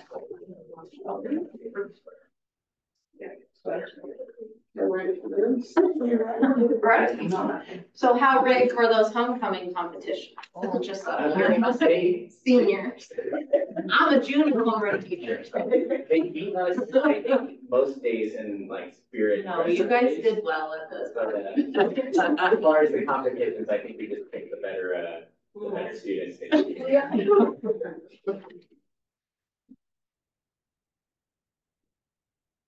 All right. October. I can't believe it's November soon. All right, so get rolling with Elmira Elementary. Maybe, yeah. Okay. So to the students taught the new chant at the Eagle's Nest morning meeting, which is be safe, be responsible, be respectful and kind, go Eagles. And then on the right hand side, 4th and 5th graders have the opportunity to apply for various jobs. So whether that's helping with a flag or in the library, computer lab, but these responsible Eagles are great leaders. So that's the first slide. The other slide with Elmira Elementary. That's a pretty float. Yeah, they had a lot of fun with their float, lots of candy, lots of school spirit. But that, yeah, it was a really cool float. I still think Mrs. Perrier maybe should have been the one slimed on the right-hand side. Their slime fundraiser raised over $2,700, which helps out with their various like attendance days and school store. And the 2 lucky recipients, I don't know if that's so lucky, but they brought in the biggest donations, Miss Trish and Mrs. Kenyon. So there's the picture of them getting slimed. And then over at Veneta, they had their jump-a-thon, and I thought, you know, raising over $10,000, that's awesome. They had the top jumper over 400 jumps in 3 minutes, probably under 3 minutes. And the new principal, which you guys saw earlier tonight, she decided to join in, and she got close to 100 jumps in, so that was pretty cool. And then just the leaderboard that has the different jumps and how they did. And then the other slide that they shared is that October is Bullying Awareness Month, and that CALS helped provide them with beautifully hand-painted posters of Kelso's choices, which were all over the walls outside on the playground to make it easier for kids to see and use during conflicts. And it just explains how Kelso's Choice is a conflict management curriculum for children between the grades K through 5. It just teaches children how to identify and solve small problems on their own and when to reach out to adults if they have bigger problems. And then she just shared how one of the 4th grade classes had created some anti-bullying posters to kind of just display throughout the school. So just a reminder about being kind to one another. I think we've heard that theme multiple times now, and it goes through all the grade levels, K through 12. It's just really important. Just be respectful, be kind. All right, on to the middle school. I like their float too. So they had their Fill the Cauldron fundraiser, which I can't exactly read. On that slide, just raising funds for various activities. But they've raised $1,000 so far. And then they were just sharing one of their school spirit days that they had Wednesday there. And then they just said, you know, I guess their first dance is this coming Friday. I inquired more about the ghost suckers because originally it was just like ghost suckers. And I was like, can you tell me a little bit more about that? So I think it's similar to what the high school, like around Valentine's Day when they make the candy grams, they have these ghost suckers that are going to be passed out on Halloween. And it's kind of led by the leadership class. And then next Wednesday, this is actually for staff, but we are having like a wellness Wednesday, and the middle school wanted to share their hosting, like they're hosting the cozy reading with hot chocolate for staff. I know the high school is doing like badminton and pickleball. We have a retirement one that's being offered, and then an art one. So each school is gonna have a different location, and it's like a 2 hour, hour and a half, 2 hours that staff will just get to do some wellness. So that's that, and then just some from the high school, which I know Fern and JT already shared some, but we had our Spirit Days football game. I like that picture with the scoreboard and I'm looking up at it. And then with the dance, and then the homecoming court at the football game. So just some of the Spirit Days, and then just some stuff that's been going on in the classroom. The advanced auto class working on their truck. And then AP Lit students, which you can see JT in there, analyzing some poetry for figurative language. Are you in there too, Fern? Oh. And then in psychology class, Mrs. Wright Brandon held a sensory fair, and students, and she even invited other classes to come in and just try out some different tests for senses like smell, taste, vision, hearing, and the balance system. So that was just a really fun activity where students got to just kind of experience the sensory fair. And that is it for a month. Thank you. Thank you.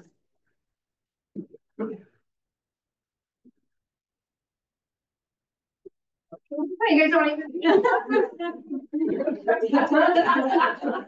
I'll email it to you. How about that? It's okay. It's okay. All right, I have two things for you guys. The first one is an annual report that if you've been here as long as SIA is going, it's something that I have to do every year. Essentially, throughout the entire year, we report quarterly on our budgeting and our activities and our progress markers. But then once a year, you get to report to the board on 2 narrative questions. So hopefully you guys feel more involved than just the 2 narrative questions since we do a lot of updates, but go ahead to the next slide. It's a requirement. Yeah. Next slide. So this will hopefully look somewhat familiar. Remember the 4 common goals for the student investment account SIA is well-rounded education, equity advanced, engaged community, and strengthen district systems and capacity. So you can only use the money for very particular things: student health and well-being, professional development, well-rounded learning opportunities. And then the bottom part kind of just shows how we check our progress, whether it's through progress markers, the longitudinal performance growth targets, and then reporting. And then also things like high school success, CTE Perkins, early literacy, they kind of all fall under the integrated programs. Go ahead. So then what we have to do is throughout the year, we review our own progress. I share that with you guys. I share that with our admin team. We talk about our progress on our longitudinal performance growth targets. I've updated our board. You know, we kind of just try to make everything really aligned and focused. And so this year, it's really about reviewing our progress towards meeting our goals on the LPGTs, and we'll have an opportunity to adjust those because, like I mentioned, 25 through 27 is our next application window, and so we'll apply for that. So then there's 2 questions essentially, and they're pretty loaded questions, so it's hard to try to make them, you know, not just a bunch of jargon, but to really be thoughtful in the work that we're doing and where we're at. So the first one essentially is talking about like, what are we doing well? Where have we seen good progress? And the things that, the data that I use is our school-wide district data. I use our community input surveys, our student staff input surveys, and just the work that we're doing in the buildings every day. So where we're doing well, something that I feel like is significant is just this maintaining high expectations and promoting a K-12 focus. We've really aligned our mission and vision. We've really made sure that the money that we're spending, the professional development that we're doing is falling under this particular category. Sometimes Mr. Carpenter doesn't feel like I keep it aligned. I'm all over the place, but it's aligned, Mr. Carpenter. So that's going really well. The professional learning that's happening, the data teams, the just really intentional focus on student learning has felt really good. We've made a lot of progress there. So then the next slide is just some of the work that we've done in that area. So right now we have 16 teachers completing letters training, which is a very intensive program for teaching students how to read. And it's no easy lift. Like they committed a lot of time and energy over the last 8 months to complete it. So that's a big deal. We have 10 elementary staff working on a district implementation leadership team for responding to instruction and intervention when students are not doing well. We have K-5 data teams in place. We started a high dosage tutoring program this year with our early literacy success dollars, which essentially is high dosage tutoring is one licensed teacher working with a very particular program with no more than 3 kids at a time, at least 3 days a week for at least 30 minutes. So it's very intensive and great that we have these extra grant dollars that we're able to provide that.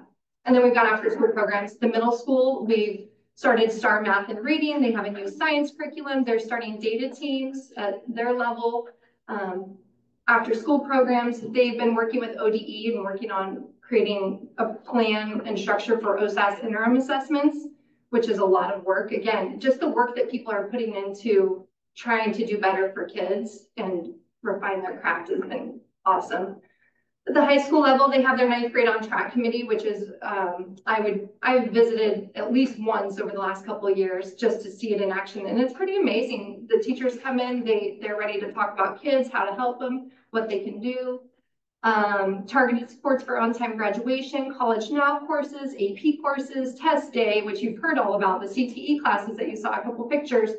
And then just the student input surveys, trying to really understand what's going well for kids and what we can do better.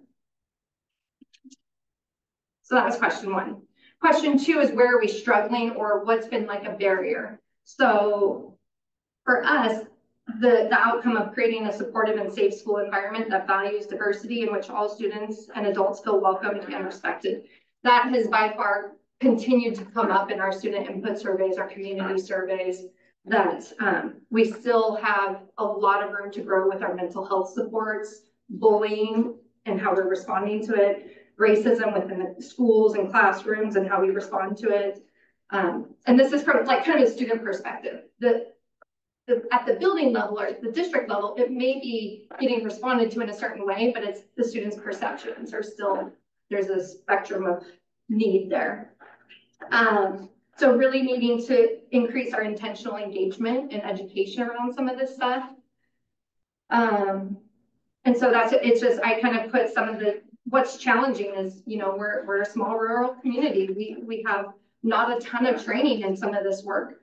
We have limited resources and we have different influences. So really just being aware of those challenges, but then looking at the work that we are doing, it's a lot. Again, the teachers and the staff and administrative team are working really hard. So K-12, we've got these counselors happening, which has been great. And that's been a huge reflection of SIA dollars. And that's definitely something that kids want and need, and our families want and need. Elementary levels have started morning meetings. We have lots of assemblies. We've been trying to do a lot of behavior support, social emotional learning.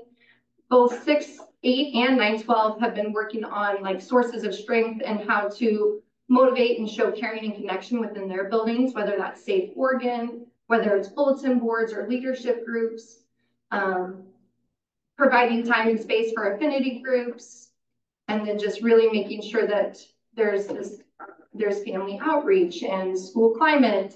So, and then at the district level, we have our district equity team and we have the work that I help guide admin with. So that's what's already submitted to the state on our 2 narrative questions. Guys, how many questions? Affinity groups, what is that? So that might be like BIPOC. I think that's the only one we have going right now. BIPOC? Mm-hmm. Which is what? So like multiracial. like a Black Student Union group, something like that. I think, but they have clubs, they have drama club. Ms. Snyder, what other affinity groups do we have at the high school? We have our BIPOC group. Is that our only one right now? I think so. Well, I do have a question. So when you say it's a biracial group, are you talking about there's a group and anybody can be in it? And you're not saying that we have a Black group, a white group, No, BIPOC group is open to anybody. Thank you.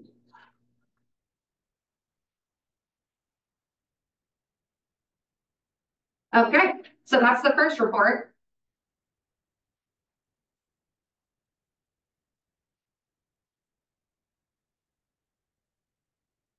All right, so the next one is a spotlight on literacy. So over the next few months, I'm going to try to focus some of the shared learning that's happening in the buildings and just a shared spotlight K-12. So this month is literacy because I wanted to talk a little bit more about early literacy and what they're doing K-5 with some of those extra dollars. And then moving on, just so you guys have to know what we're doing. Go ahead. So update the school board and community on literacy work happening K-12. You can keep going. These first couple slides are just literacy defined. Just what is literacy? The ability to read, write, and communicate effectively. It's essential for academic success, critical thinking, lifelong learning. These are just kind of the reasons why I focus on literacy. Hopefully we don't have to have a huge conversation around that, but just all of the factors that help with lifelong learning and a successful career path. And literacy development, what that looks like. So there's the big five, which is phonemic awareness, phonics, reading fluency, vocabulary comprehension. And then I put an asterisk because writing skills falls under that too. And that's definitely an area that our district's looking to focus on, because what happens is this pendulum and ebb and flow of, oh, we really need to focus here. And then you kind of like let one drop. And so trying to really find that focus. Our middle school specifically, I know, is going to do some work with writing. K-5 literacy, just so you know, we have 90 minutes at least every day for every learner. The teams between both Benita and Elmira Elementary meet weekly. They have common agreements, they have pacing guides, they have small group norms. The building admin team, we've done some walkthroughs, and so they have this document that they know what are we looking for. We're looking for use of the curriculum, we're looking for all the same sound spelling cards, the weekly focus. Measuring progress, we are starting with STAR benchmarks, STAR Renaissance Learning this year, and that was something I talked a little bit about last month, and I'll talk even more about next month because we've got our first fall benchmark data, which has been really exciting. We use that for progress monitoring, and then we also do interims.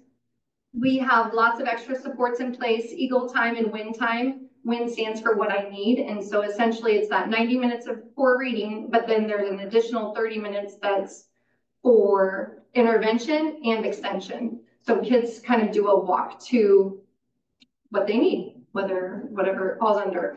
And then we have the high dosage tutoring that I talked about and the after school programs. That's all happening at K-5. The next slide talks about some of the professional learning, again, that I talked about, Oregon RTI, letters training, STAR, the PLCs. And then that early literacy grant is new to our district and to the state of Oregon as of last year. And we're using those dollars pretty intentionally with this high dosage tutoring program. So 1 to 3 students, at least 3 days a week, 10-week cycles for at least 30 minutes each of those days. 6 through 8, they are starting with their MTS multi-tiered systems of support for their data teams. They're using that STAR data, and they have at least 50 minutes a day for ELA. They do individual conferencing with students. They are working on proficiency scales, targeted and explicit instruction. And then each of the teachers just shared a little blurb about what they're working on. 6th grade is doing some narrative discussion and writing. 7th grade, reading fiction, examining writer's craft. And then 8th grade, Mr. Davis wanted to share his focus those first couple weeks has really been building strong relationships and jump starts in journaling. At the high school level, look, it's that same picture. Miss Nelson took that picture for me, so I don't know if Jennifer stole it from me or Miss Nelson just shared it with both of us. Double credit. So she's got some writing 121 happening, English 3, journalism, AP Lit. Mr. Hart's talking about the work that he's doing, and Miss Irwin with sophomore English, and mythology. So then the next slide just is a little bit, I know I talked a little bit about Star Renaissance last month, and next month I'll give you even more, but just another little tidbit of one thing that it offers. So this is a picture of my dashboard.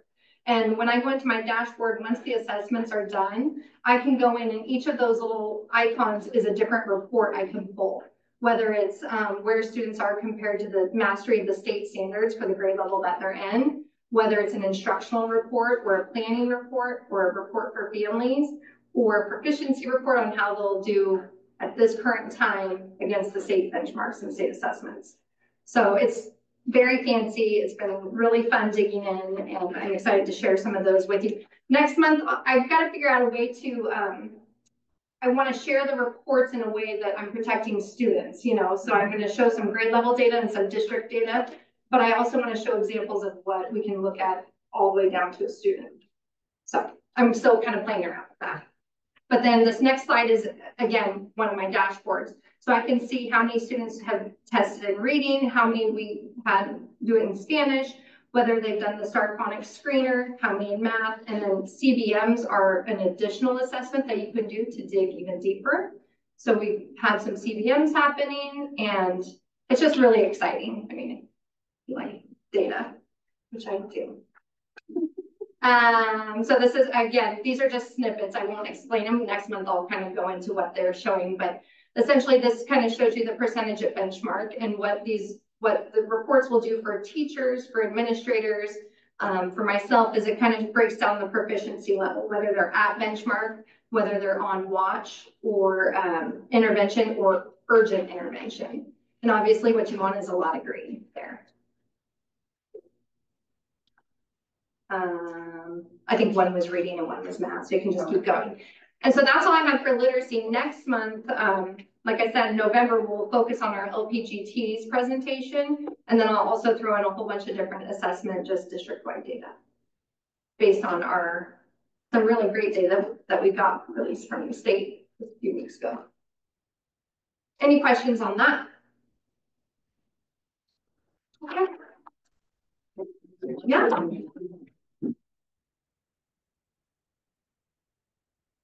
Few things I'll go over real quick. One, after the last board meeting, I listened to the audio because someone asked that it was hard to hear from home, so we've ordered a new audio setup in here. But supply chain didn't make it for this meeting. So Palmwall and GreenNet were actually using this device up here. They kind of tested it out, and they thought it recorded sound a little bit better. So we'll see what it looks like and sounds like tomorrow, but just know in the coming, hopefully by next month, we'll have a device that has kind of like a spider thing, something in the center, and then I think 5 or 6 microphones will be out to each table so you can hear really well clear. We're gonna try that out. Quick bond update. This will probably happen every month. Lots happening, lots of meetings. Our bond oversight committee has met once. Lisa's on that. Our planning group for the high school track complex met once. And then today I had a virtual meeting with just the architects where they came back with their first examples of drawings. We reviewed that. I gave them a lot of feedback. We're going to go back, make some adjustments, and then we're going to get, we're checking it in 2 weeks, and then we'll schedule the second meeting with that larger high school group to see what we came up with, get their feedback. We started the process to order our turf and track surface through a co-op. That'll probably happen around December-ish.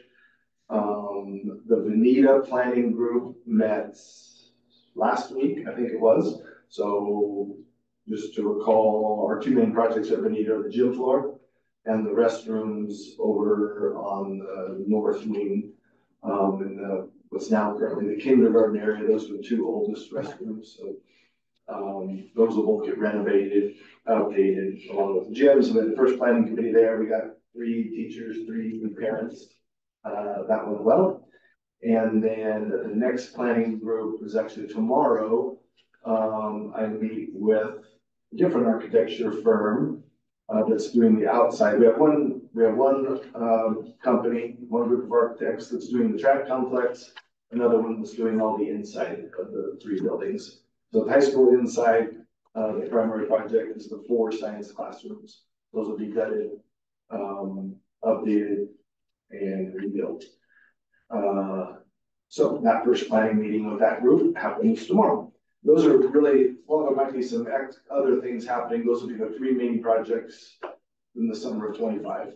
We're breaking ground March 30th, pretty sure, Monday, March 30th, 2025 on the athletic complex. First day school's out in June. We'll be tackling the NETA inside Bathurst Gym and the high school science rooms. So that's kind of an update on things happening with the bond. Last thing, I mentioned this in one of my Friday updates recently, but I wanted to get it on your radar here and get it in the minutes, noting that we'll start with just the administrative team, but starting to look at either a boundary change or the discussion of K2 through 5. Both of those will be painful, but I think it's necessary that we look at that. The primary reason is the students in the Elmira attendance area continue to drop. Students in the Bonita attendance area continue to rise. Traditionally, while it fluctuates some, we have around 100 kids per grade level in our district.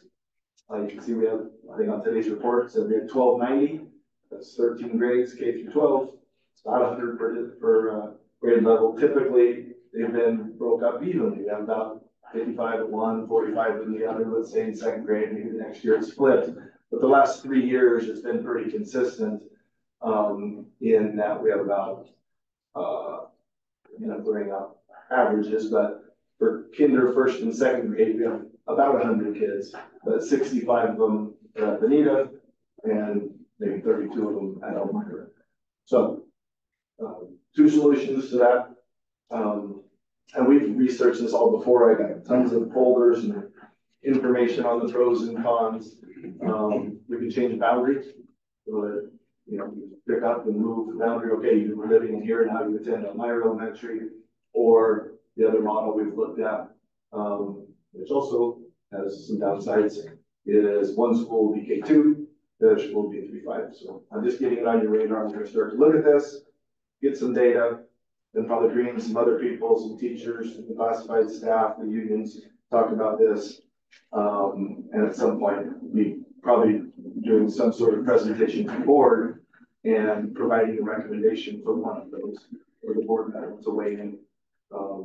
So we're 6 months off, but if we, and not that we have to do anything now, but I'm to the point now where I think we're being,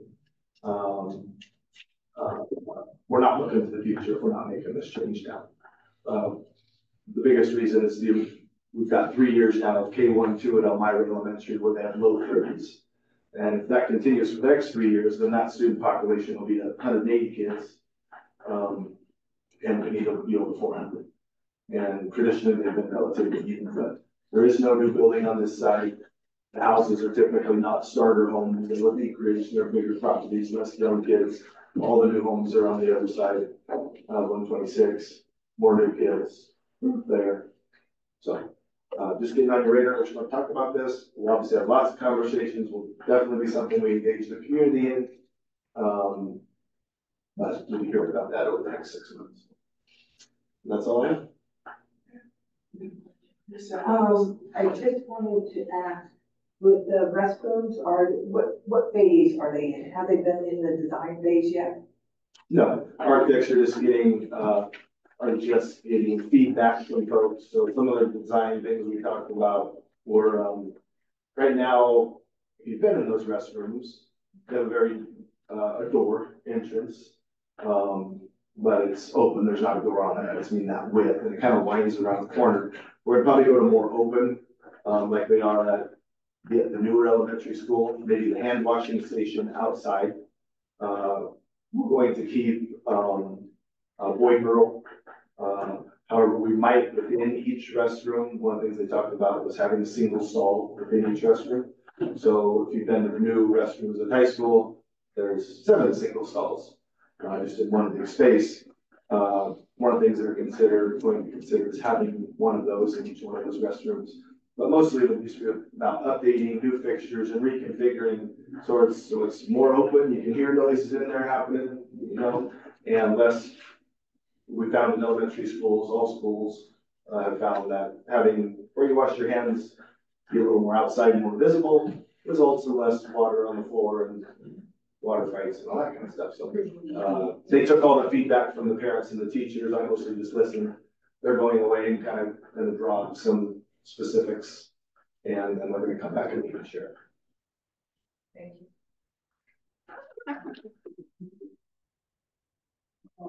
For our discussion items, is Vision 22 standards. Vision 22, we do this every year. Once you pull up this document, there are, not every other year, it seems like we have one or two that we're out of compliance with. That was the case this year. Or obviously what I'm referring to is last year, so this is 23-24 Division 22. There's 59 different things. Typically over the summer, I'll start reviewing them. Not that they'll keep them in mind throughout the year, but making sure, you know, I don't just go through and say, oh, I'm sure we're in compliance. I find out, were we actually in compliance with all of these things? And so there's two items where I deem this out of compliance. We developed a plan. The plan's already been implemented. I've already sent it off to ODE. We're in compliance now. First one is on page 5. So why don't you scroll down for that? I don't remember which one this was. Okay, right there. This was assessment of essential skills. So there's a requirement that in grades 3 through 12, teachers need to do work samples. It varies which subjects per grade level. We were in compliance elementary and middle school. However, at high school, the requirement there is that once in your high school career, you have to do a speaking work sample, a math problem solving, a science and a writing. And last year, it didn't take place in all of them. It only took place in science. I think some of the reasons for this were some new teachers, certainly a new principal, not understanding this requirement. So we've gone back to a document from a few years ago that identifies whose responsibility is what. It's there linked. You don't need to click on it. But for example, speaking is going to always take place with 10th graders in health class. So there'll be some topic that in health, each year the 10th graders, that's where they will accomplish that. So that is an area we were out of compliance in last year, and we're back on track now. You go down to page 9.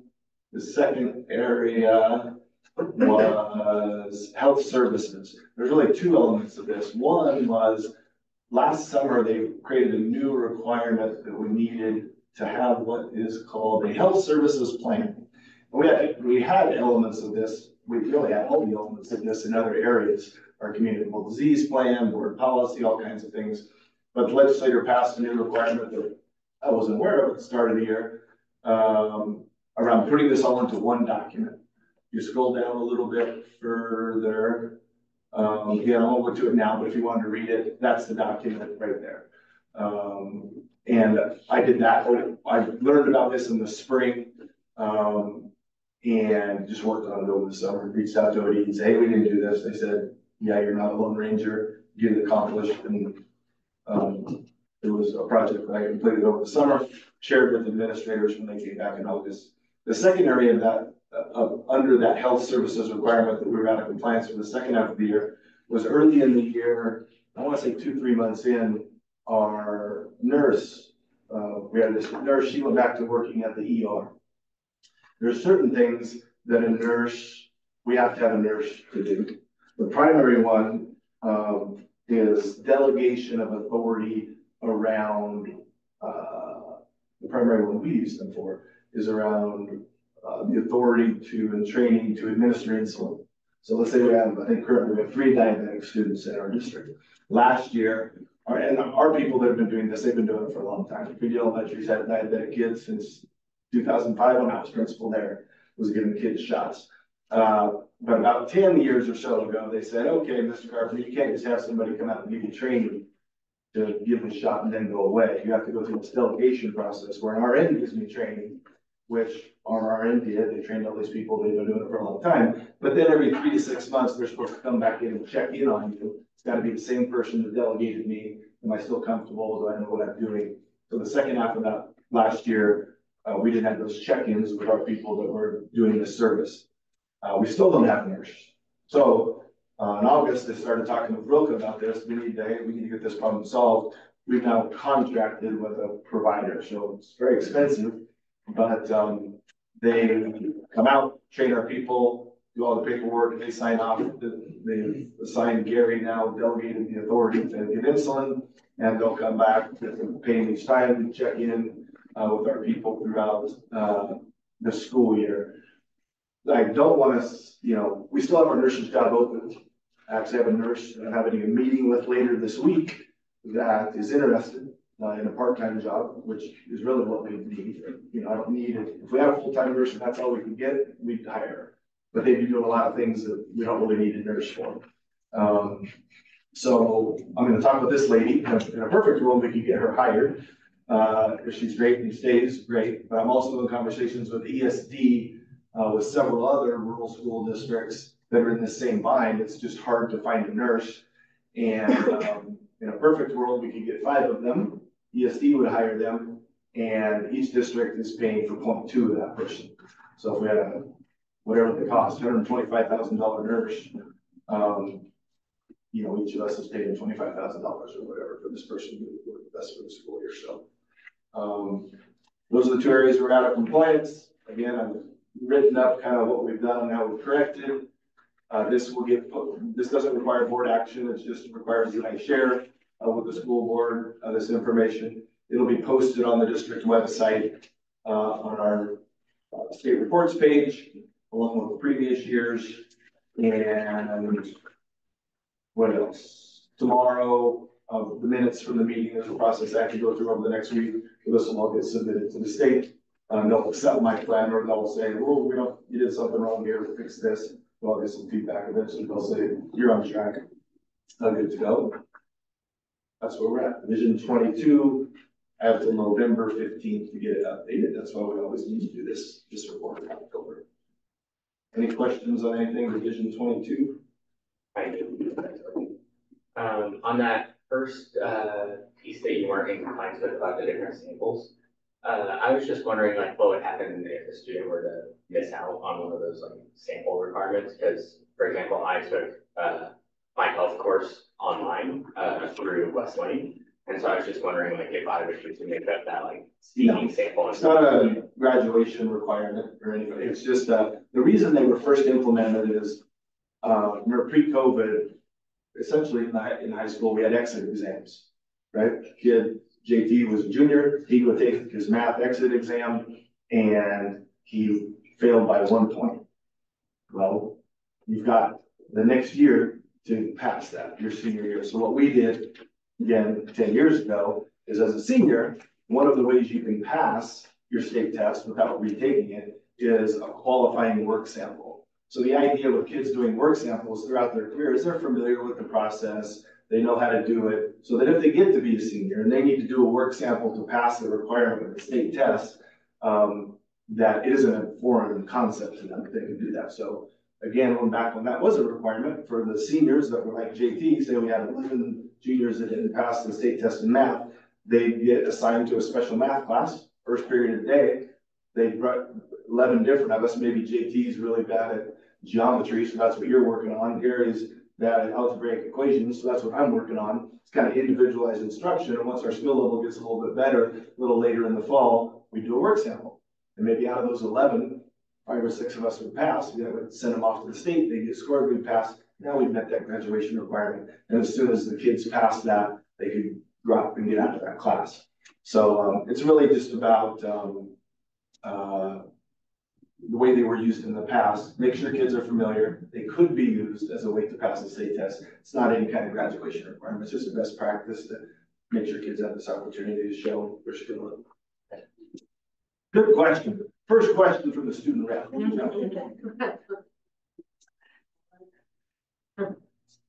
on, and I guess this is just confirming that we have received our agreed packet.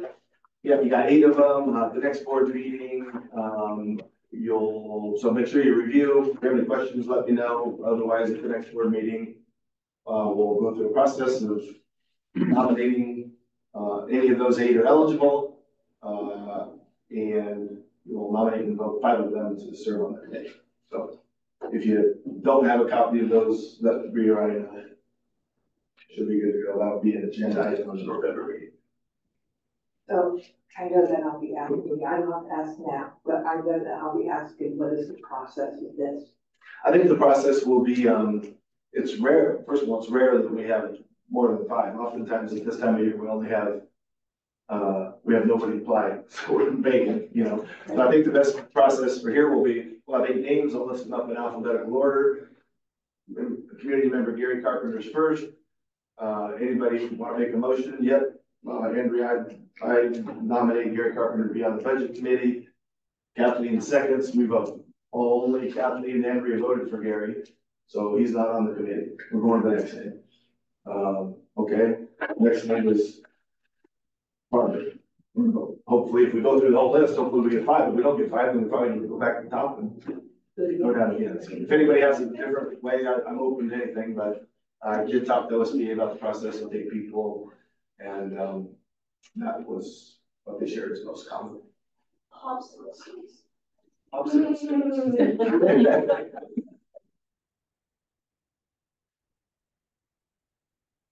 Next topic, we have the transit dollar request form, and that provides a board action.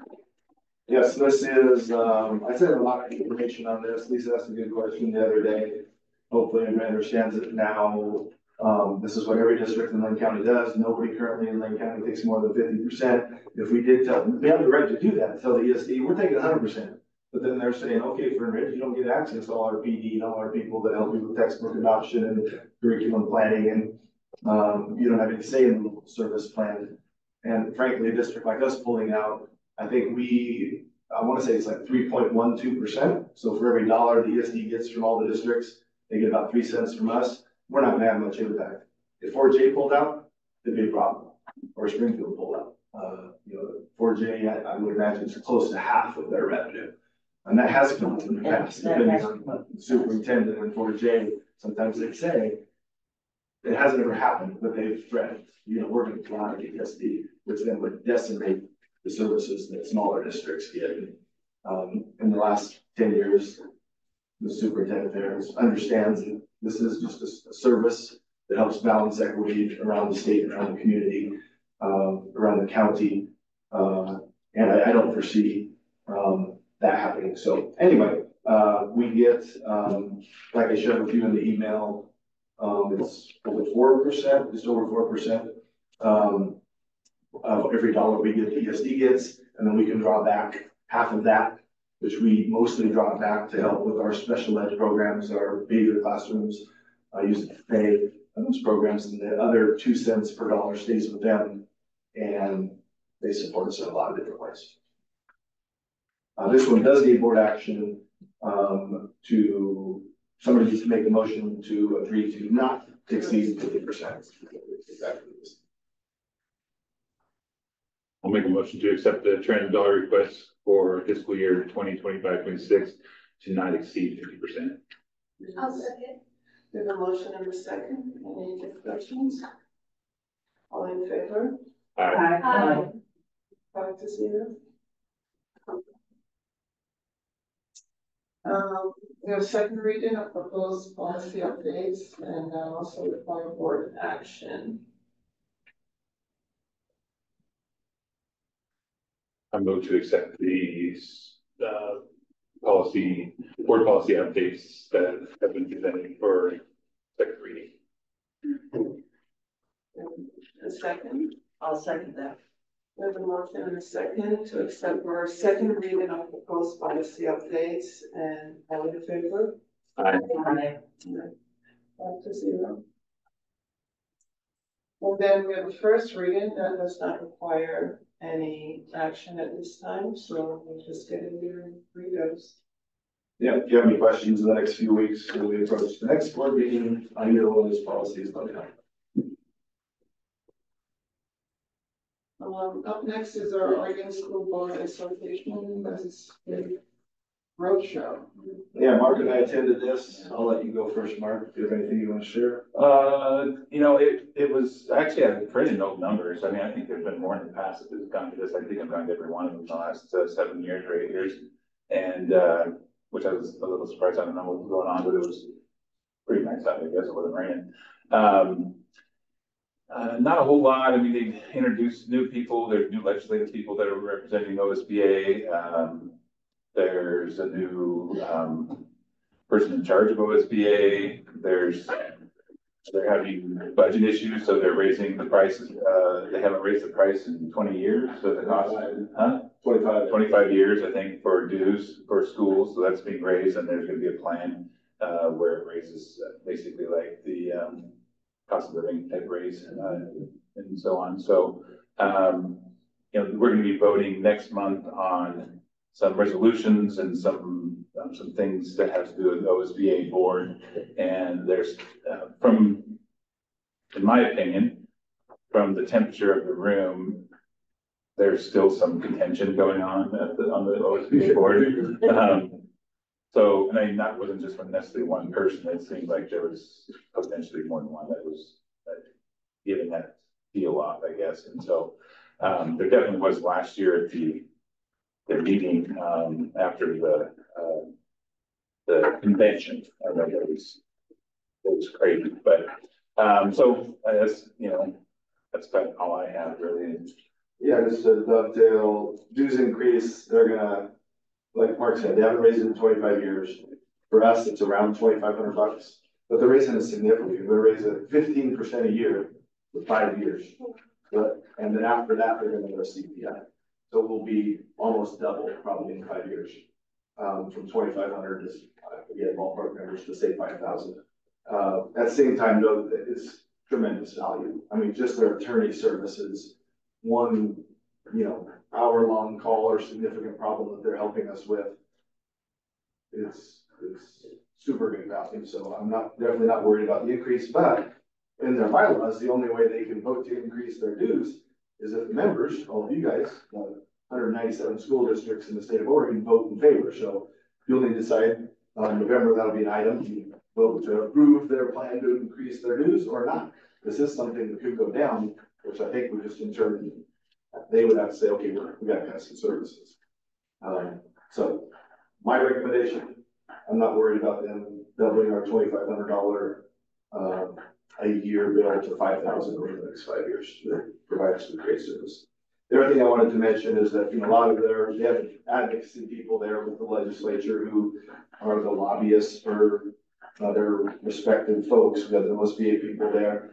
And, you know, the governor's budget is, what is this? This is even number year 2024. And even number year, this legislature is a short session. That's what they have in the spring. Going into 2025, odd year, a long session, mid-January to mid-June. The governor, by statute, has to have their proposed budget out by December 1st. So I'll be looking for that into November as we approach December 1st. She has said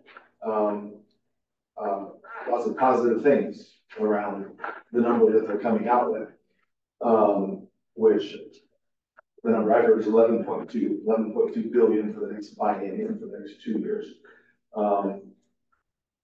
Two negative things that they're really going to advocate for that possibly add on to that 11.2. So number one is unemployment insurance.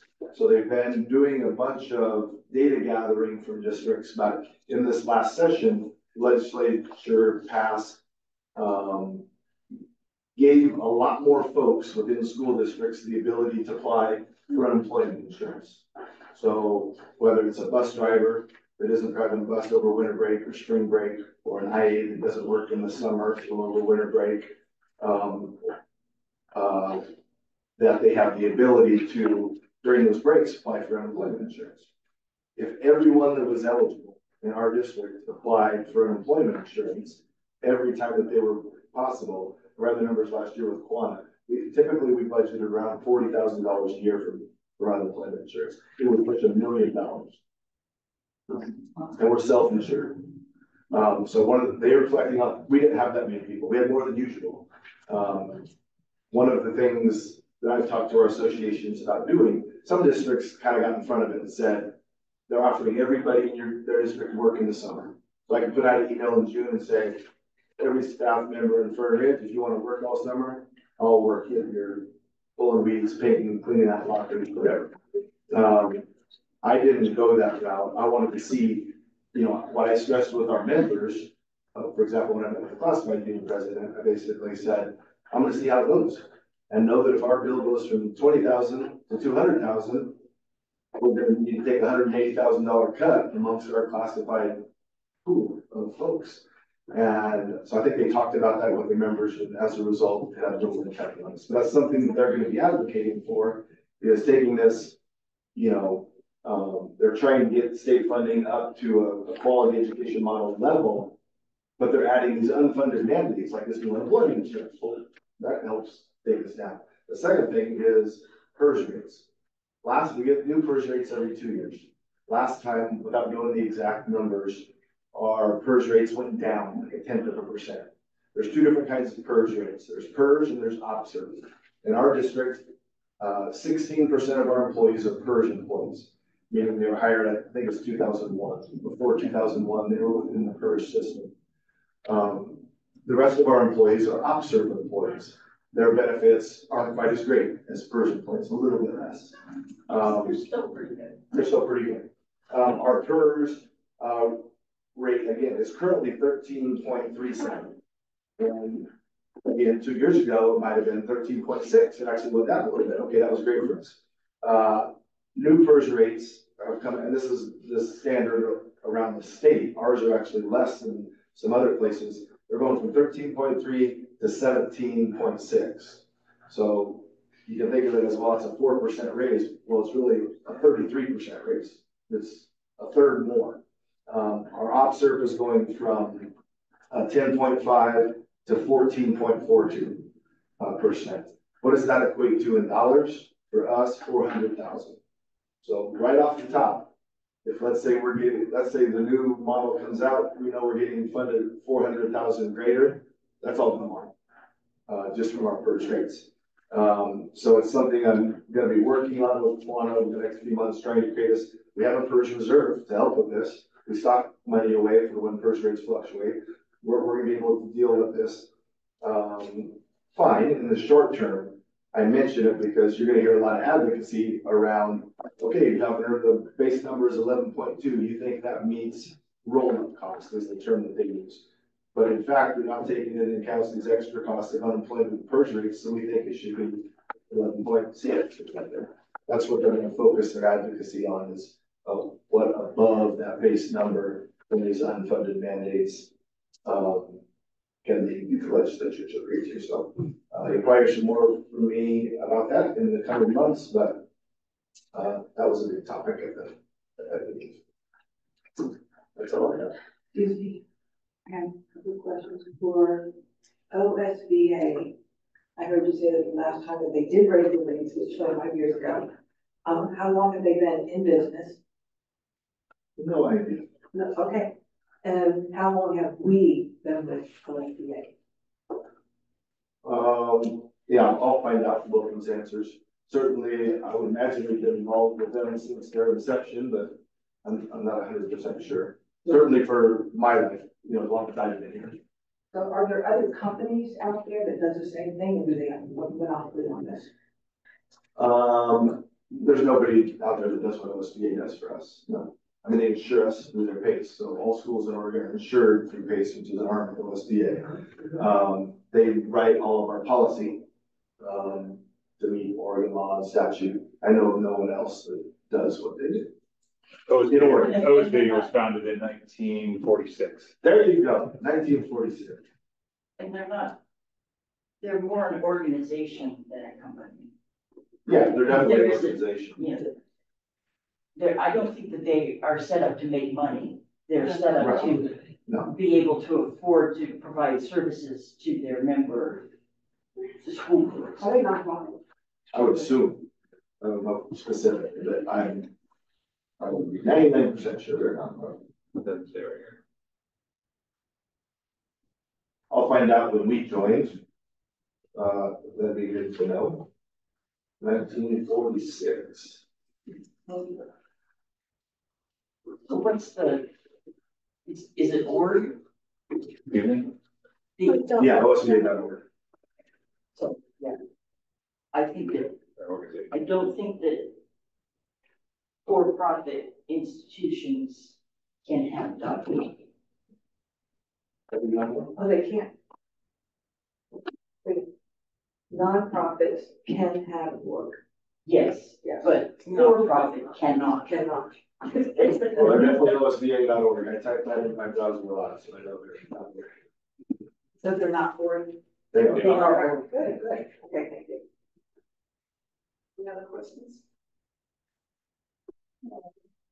I don't believe we have an licensed employees first nation, so we can skip that. And then we have a non-licensed, just one, and it does not require board action.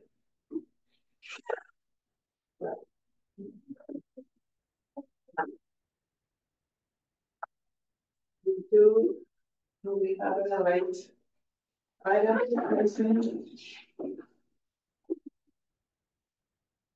Okay, we do have some upcoming events, and you guys can see that listed there. Important community involvement. If anybody wanted to share things that they have done. Okay. Okay, so, soccer games, volleyball games, football games, Kiwanis, and I'm back to work. Kiwanis, good job. It was an invitation. I don't know if they want to leave. Thanks, Lisa. You're welcome. All right. So at this point, we will, the school board will have a meeting in executive session for the purpose of learning complaint brought against a public officer, employee, staff member, or individual agent. The executive session is held pursuant to ORS 192.6601B, which allows the board to meet in executive session for this specific activity. No decision may be made in executive session except for student expulsion. At the end of the executive session, we will return to open session, and we're going to ask our members of the audience to leave the room at this time. I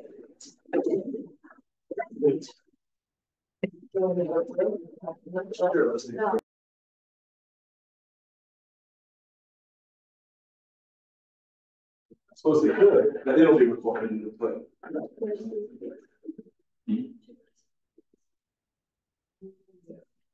No, it didn't. Nope. So at this point, we have exited our executive session, and we do have to take action on the complaints appeal to the board.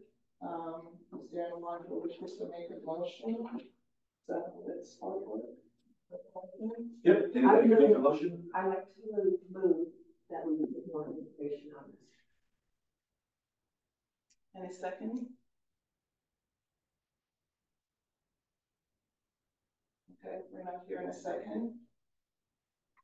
So I would say that motion failed. Okay. Do we have a new motion? How that work? I make a motion that we do not ask for any more information, that we do not do anything beyond the superintendent's decision. Do we have a second on that? I'll second it. And do we have a vote? Oh, do I call all in favor? All in favor? Aye. Aye. Aye. Any opposed? Any opposed? No. Aye. Okay, we have 3 to 2. Motion carries. And at this point, we will motion.